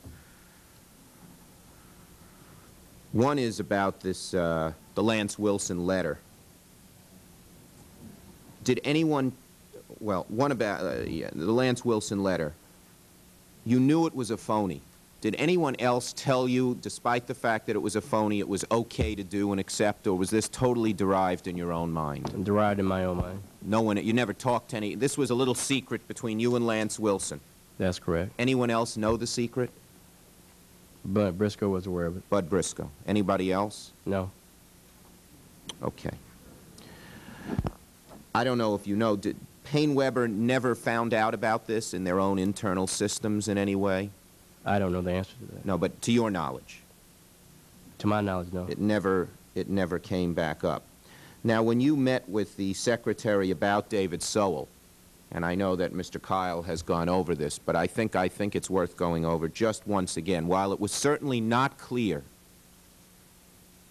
and certainly no one is saying it is, that either the secretary benefited financially or even knew the specifics of the falsity of this letter, it was clear that one of the reasons to move Sowell away is that he was calling the 800 number all the time. Isn't that correct? Yes. And the 800 number was the number to the IG. It's the hotline to the IG. Hotline to the IG. So that, at least from the secretary's point of view, it seemed pretty clear that Sowell was being removed, at least in part, because he was calling the IG and telling him things. That much we would know. Is that correct? As a part of my statements on the reason we should move him, I did indicate that. Yes, sir. Okay. Let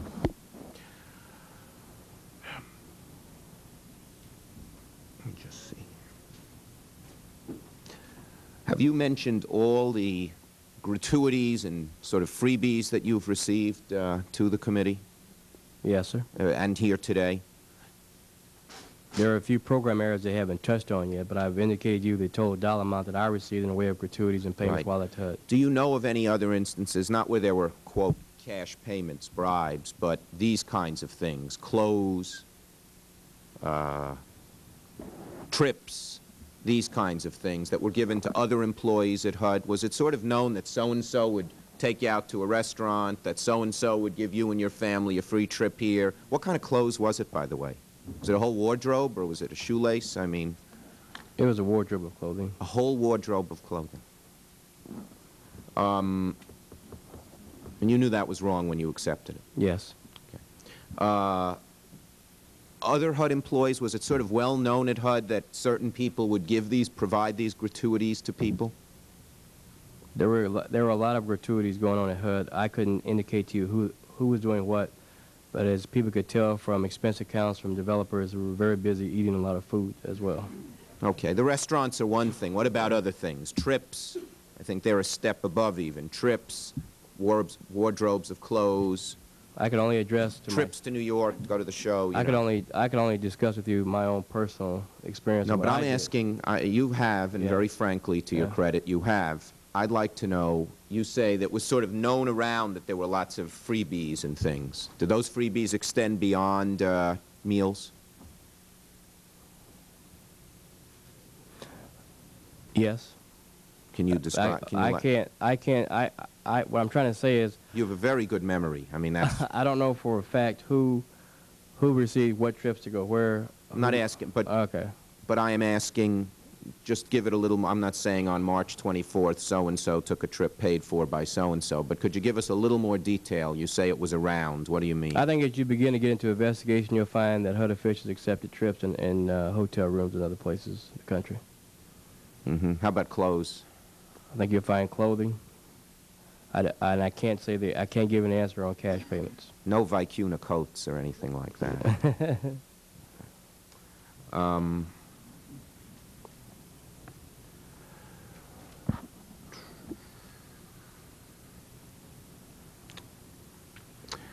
Okay, well, I just would say to you in conclusion, Mr. Gilliam, that you've made it clear that it's worse, I guess, than we all thought. And I just hope your words and whatever we can do make sure it doesn't happen again. No more questions, Mr. Chairman. Congressman Shays has a few more questions, Ms. Gilliam. I'd like to ask you, we have had a number of uncooperative witnesses. Eventually, Secretary Pierce was one of them. Lance Wilson was another. Deborah Gordine, you've mentioned all three of those. But we haven't mentioned one of them, which is Hunter Cushing, who took Michael Karam's place as the Secretary for Multifamily Housing. What is the significance of the position of Secretary of Multifamily Housing at HUD? Oh, it's a major desk. At the Department of Housing and Urban Development, you have two major desks in the whole organization. The first one is Deputy Assistant Secretary for Multifamily Housing. That desk has a responsibility for the used to be HODAC program, Housing Development Action Grant program, existing Section 8 vouchers, loan management set-aside program, 202 program, the moderate rehabilitation program, and also the property disposition unit area. At the desk I obtained, I have responsibility for UDAG and the Secretary discretionary funds. And you're considering the desk you had as also the second. In other words, those are the two. The one that Hunter Cushing eventually had, and the one that you had as being the two key ones? Those are the two major desks. Okay, and again, why is yours the key one? Because I had the Secretary discretionary fund program and the UDAG program. And plus, while at the agency, I began to expand and broaden my my role at HUD by getting involved in Hunter's desk. Is your message basically that they were two powerful desks because they were discretionary as opposed to block grants or formulas? That's HUD. Those outside of Janie Mae, that is HUD. Those two desks. That is the United States Department of Housing and Urban Development right there. But you had a lot of discretion. A lot of discretion. Did someone like Tom Demery, I mean, you know, this whole investigation had his name on it. Was Tom Demery in a position of as much power as you or Cushing, Hunter Cushing? Demery came in and understood the programs, but by the time Tom Demery got there, the HUD organization was way down the road on the way it was operating. What do you I mean, this is somewhat of a digression, but in other words, was he like you, someone who came in and said, my turn to cash in, or are you kind of giving me a different I think he came in and recognized that that the Deputy Assistant Secretary for Multifamily Housing desk was having a direct line upstairs with the executive assistant on input into the FHA programs, and FHA Commissioner Demery wanted to establish himself as the one in control of FHA. Did he ever gain control of FHA, to your knowledge? No.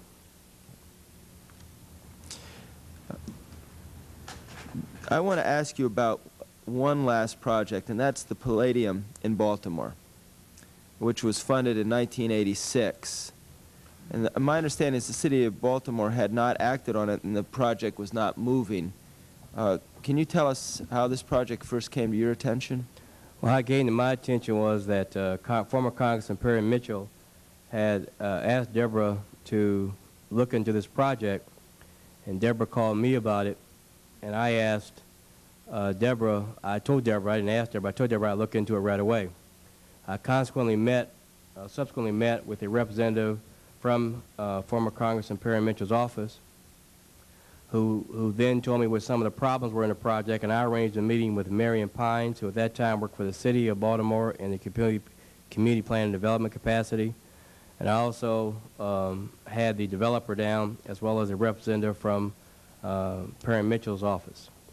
At that meeting, I was looking at some of the problems that the city was indicating they were having as far as the developer not coming up with certain financing, etc. So I asked Marion Pines, let's step out in the hallway and have a talk for a minute down in my office so I could really find out what was going on. Ms. Pines indicated to me that the reason that they were not moving forward on the project is because the developer of the project was allegedly a drug dealer. And the family had been very heavily in drugs, and they were being monitored by the Drug Enforcement Agency and the local police officials in Baltimore. And then, after talking to her, I had the developer come down, and I talked to him privately. And then the developer, I indicated to him, is it my understanding that you were involved in drug dealing? He told me he was not. I told the developer I would work the project out for him. I wanted him to be certain, though, that he did not use that business of operation, which was going to be a catering service with storage capacity. I did not want him to use that as a storage for drugs, a distribution point for drugs, and if he did, I was going to call the Drug Enforcement Agency myself. Why were you interested in funding this project? Well, there was a minority developer involved in the project, and it seemed like to me it was a good idea what he wanted to do. He wanted to provide basically a place for people to go and have a dining hall. Let me just say, you mentioned that you received while at HUD approximately $100,000, which were really payoffs, and $17,000 monthly after you left. I'm not going to ask you to account for all the $100,000. We're dealing with UDAGs today, but how much of the $100,000 was connected to UDAGs? About 40%. And have you mentioned all the people that contributed or made those payoffs? Who are the individuals? And the UDAG program? In the UDAG programs. I have. Okay, can you refresh me as to who they are? I indicated it was Leonard Briscoe, Yeah. Robert Thompson, Lance Wilson, and Michael Karam.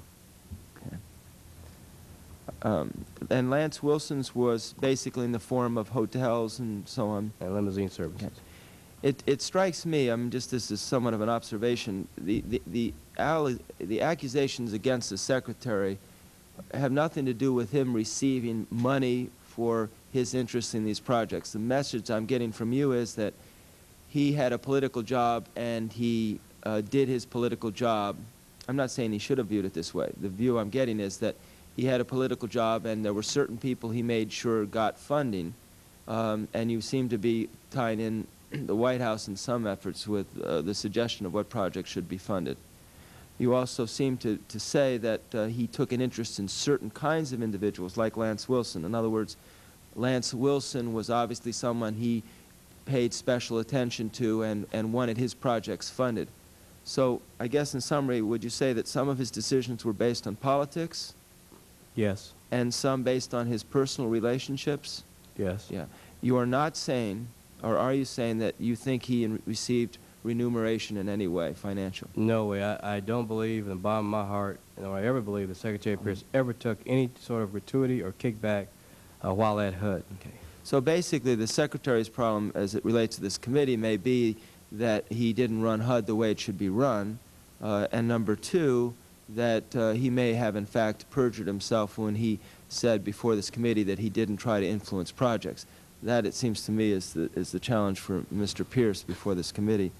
Let me just ask you one other thing. In terms of the $17,000 monthly, that's a tidy sum of money. How much of that was related to, say, past activity with UDAG? How much did Mr. Briscoe pay you, for instance, of the 17? When I didn't go to work for Mr. Briscoe until January of 1987. Okay. And I went on a retainer fee with Mr. Briscoe for $3,500 plus expenses, which amounted to about $5,000 a month. Frankly, I'm struck by the fact that you were a good bargain for him. In fact, I know there must be an attorney out west who's very grateful. You got him $100,000 approximately, and he was very happy to keep it all. But you were the one who had directed that money to that attorney? Yes, sir. Okay. Did that attorney ever deny the fact that he received it because of what you had done? I don't know. I haven't spoken with him. Okay. Did you feel like he didn't keep his side of the bargain? Or do you feel he never made a bargain in the first place? He gave me his opinion on the fact that what we were doing would come back to haunt us, and that was the bottom of that. Well, that seems to suggest something that I just want to investigate with you. I get the feeling that sometimes you would have agreements without actually stating it to the individual, that sometime in the future you would help this guy now, and sometime in the future you want to be benefited. Did you let this attorney know earlier on that you were going to direct some business to him? Yes. So you let him know you were going to direct some business to him. You had implied at that time that you hoped that he would benefit you in the future? I mean, did you have any specific kind of conversation with him? Yes, I did. Well, I'd like to know about that. I basically told him I was going to direct some business his way, and upon me leaving government, I wanted some participation in it. And did he say that would be wrong at that time? Not at that time. So at that time, this attorney had no problem. Nothing kicked in his mind that he should tell you this would not be appropriate. Not at that time, but after he went back, he was not familiar with the ethics laws. Well, you don't have to be a genius to know. I mean, I wager most people would know that. Right. And I want to pursue this. Pardon me? Yeah, okay. Well, I'm not so sure, but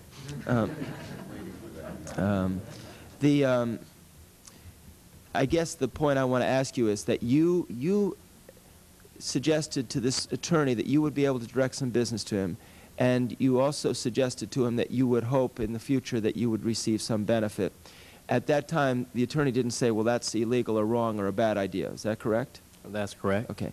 At the time, how much business did you direct to that attorney? In total, Total. about $200,000. So you directed approximately $200,000.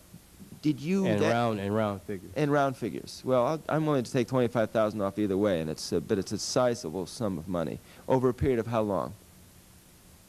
That was done all within about a year. Okay. And were you then getting in legal problems that made this attorney think, well, you're a bad risk? Were there questions being raised about you at that time? No, not at that time. Okay. So what did you do? Did you contact the attorney and say, by the way, I'd like some of that back, or what did you do? That's correct, and that's when he told me that, you know, they couldn't do it because it was, you know, it was unethical and there would be problems. He said he just couldn't do it. So there's two parts. One, it was unethical. The second was problems. What did he mean by It problems? was illegal for us to do that. Okay. Now, so he realized after he got the business that it was illegal. Did you say to him anything about that? He just accepted it, walked away? Yeah. I didn't comment because I couldn't force him to do it. You know, I'm just struck by the fact that you made a lot of people very wealthy. Yes, I did. You sure did. I think that concludes. I guess my last question would be with Leonard Briscoe. Your introduction to him was how? How were you introduced? I met him through Lance Wilson. Okay. So Lance Wilson, Leonard Briscoe, it almost strikes me as the same kind of arrangement with you and the attorney. I mean, in this case, you introduced the attorney to a number of individuals who made this attorney fairly wealthy in a very short period of time. Now, you had Lance Wilson introduce you. How did he introduce you? I met Leonard Briscoe for the first time in November of 1985 when we were beginning to sit down and go over the repayment structure of Wedgwood Wedgwood Apartments in Riviera Beach, Florida. Now, were you as direct with Leonard Briscoe that you could make him, you could do some things for him and would hope something happened in return? That conversation didn't take place that way, but there was a nonverbal understanding. Yeah. Tell me how a nonverbal understanding works. If you ask me what can you do for me, and I tell you to use this lawyer, and he did. That's how I did it. Okay. But you were Leonard Briscoe gave you some payments, correct? Or Yes, he did. While you were at HUD? While I was at the agency. And also after you left HUD? Yes, sir. Okay. I guess I'll conclude with this question about the Inspector General. What was your relationship with the Inspector General? Poor. Poor. For the record, you said poor? Yes, sir. Yes, okay. And it was not a good relationship because you think Paul Adams knew you cut corners, or because you just stood up to him, or just told him to go, drop dead, or I mean, what constituted a poor Paul relationship? Adams knew that I was cutting corners and I was doing some things that I had no business doing. I'm sorry, you spoke so quickly and you Paul mumbled. Adams was aware that I was cutting corners, Right. and I was involved in some activities that I should not be involved in, and they were questionable legally. Okay. And did he ever write you up in any bad way that you recall? Yes, he did. He wrote me up a lot on his IG reports as far as the Secretary's discretionary fund was concerned, and as far as some ongoing activities in the UDAC program. Okay. Thank you. I look forward to seeing you on Wednesday. Thank you. Thank you very much. We have a few more questions, if it's all right with you, Ms. Gilliam, from Congressman Weiss. Thank you, Mr. Chairman, and they are just very few questions. When you said that there were names attached to the lists that went to the Secretary as to who was sponsoring or behind these UDAC projects, and that the Secretary's list, in essence, went over to OMB with those names on it. Did Lance Wilson's name appear when, in fact, he was behind some of the projects? No. But how would the Secretary know that Lance Wilson was behind some of the projects? I would inform him, and Lance would have already made contact with him. With the Secretary directly? Yeah. So that the Secretary knew that a number of the projects that Lance Wilson was behind were in fact being awarded on a non-meritorious basis, but on a personal contact basis. Is that correct? He never questioned me about the merits of the project. He never got into market feasibility, repayment terms, or performance statements. You would just go to him and say, "This is Wilson's project, Lance's project." That's correct.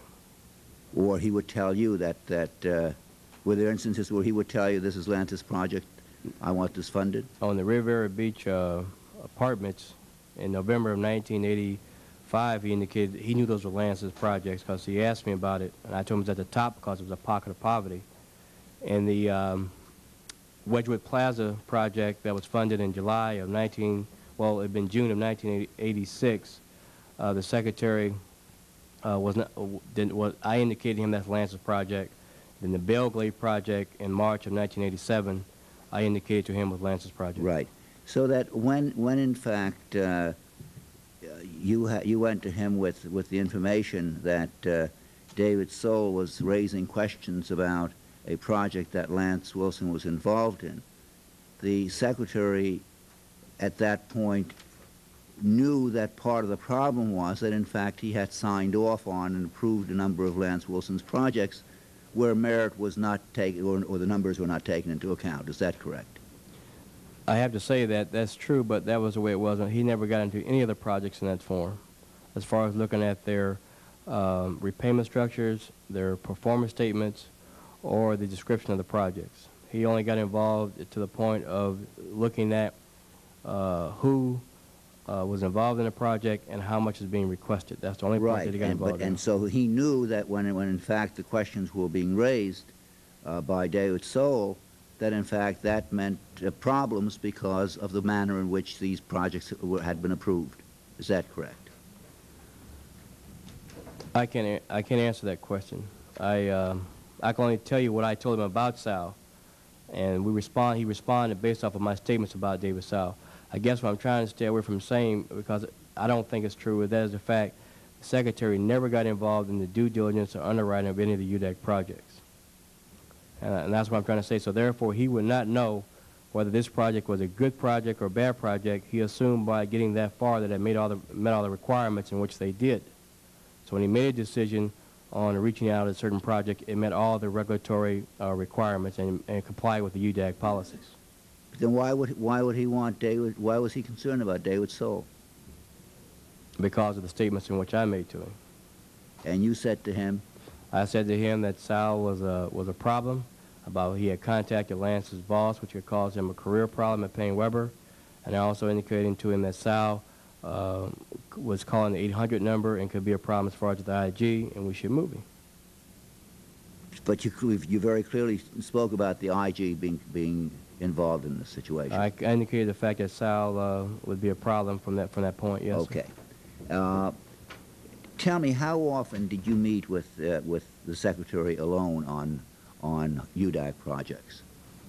I met with him only during the time when we were doing them. For example, during the month of August, there'd be very few meetings, but as we got closer into the UDAC round after the 15th of September, our meetings became more frequent, like 3 times a week.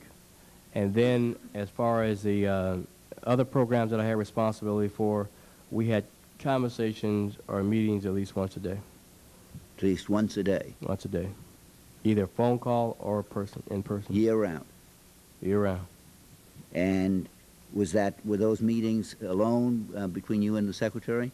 On the program I was doing within the Secretary's Discretionary Fund, yes. Okay, and how often would you meet with the Secretary in the company of Ms. Dean? On the Secretary's Discretionary Fund, only when we were going to be sitting down and going over what TAs to fund. On any basis, how often would you meet with the Secretary and Ms. Dean? Only on that occasion, and on a couple of occasions Deborah sat in that office when we were going over the UDAC list to determine the cutoff points. So then the programs that you were responsible for Ms. Dean played no role at all. There was no middle person. She was involved in them, yeah. She was involved when her and I would be meeting one-on-one, and then as we met to decide on what projects to fund in the TA program of the Secretary's Discretionary Fund, she was a part of that meeting. And then finally, just so that the record really is complete, I had asked you earlier that just because members of Congress made inquiries or urged the approval of their projects didn't mean that they were doing anything wrong, and you had agreed with that. Yes, sir. And included in that, I included, in my mind, if I didn't mention him by name, Mr. Morrison, so that there'd be no question about it. Whatever Ms. Dean's own peculiar concerns or attractions may have been, that was not Mr. Morrison's doing. That was her own, within her own mind. Yes. Mr. Morrison, you know, he just did what a normal representative of this body would do as far as putting support behind a local project. Good. I thank you very much. Thank you, Mr. Chairman. Thank you, Mr. Weiss. I think Mr. Schumer has a question. Just one more question. I'm sorry, Mr. Gilliam. I know this has not been an easy experience for you. Why were you caught? Why do you think you were caught and nobody else was? I mean, you're the one person, I think, check me if I'm wrong, who has been convicted of crimes out of the swamp at HUD. There's one other? No, but one so far. And yeah, there's Robin Hood. Why do you, but you, as a high-level official at HUD, why do you think that is? I did wrong, and a lot of people had suspicions about it, and so I was closely monitored. No, I That's how come understand I that, but kept you said you thought others might have done the same thing. I mean, that's how come I kept no calendars, I kept no phone numbers, I kept everything in my head, so nobody could put any traces on me. And so what happened in my case, I left an enemy behind who kept some hotel receipts. And the IG picked up on that and some travel tickets. That's what happened in my case. Without the hotel receipts, you never would have been caught? I never would have been caught. No more questions. Thank you very much. I have one final question, which is a broad one. There is no reason for you to know, Mr. Gilliam, but I am strongly in favor at all governmental agencies to have as few political appointees as possible. I have legislation, for instance, with respect to the State Department that would dramatically cut the number of political ambassadors and increase the number of career ambassadors. The Deputy Assistant Secretary level at HUD seems to be a very important level, which certainly in terms of competence, career people ought to be able to fill. Do you think that the Deputy Assistant Secretary level positions in the future at HUD should be filled by career appointees or political appointees? I think as a compromise, certain desks should become career, without a doubt. The Vice President for Jenny May should be a career position. The Deputy Assistant Secretary for Multifamily Housing should be a career position. And also the Deputy Assistant Secretary spot with program responsibility over the Community Development Block Grant Program, Rental Rehabilitation Program, and the Secretary Discretionary Funds.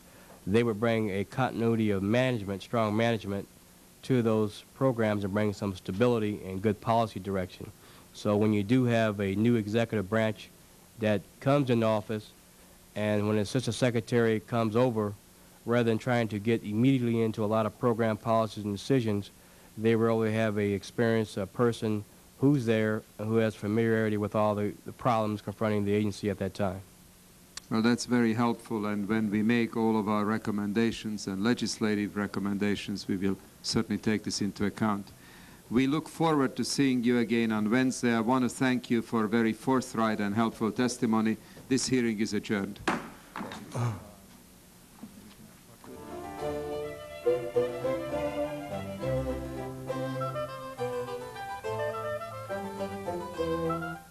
The subcommittee will continue to hear testimony from Du Bois-Gilliam on Wednesday and Friday of this week.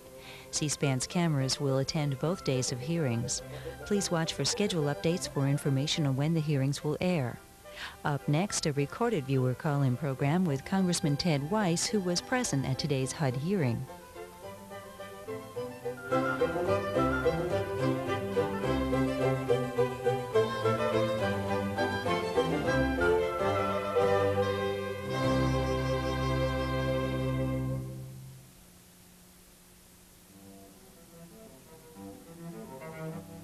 Good evening from Washington. You're watching C-SPAN.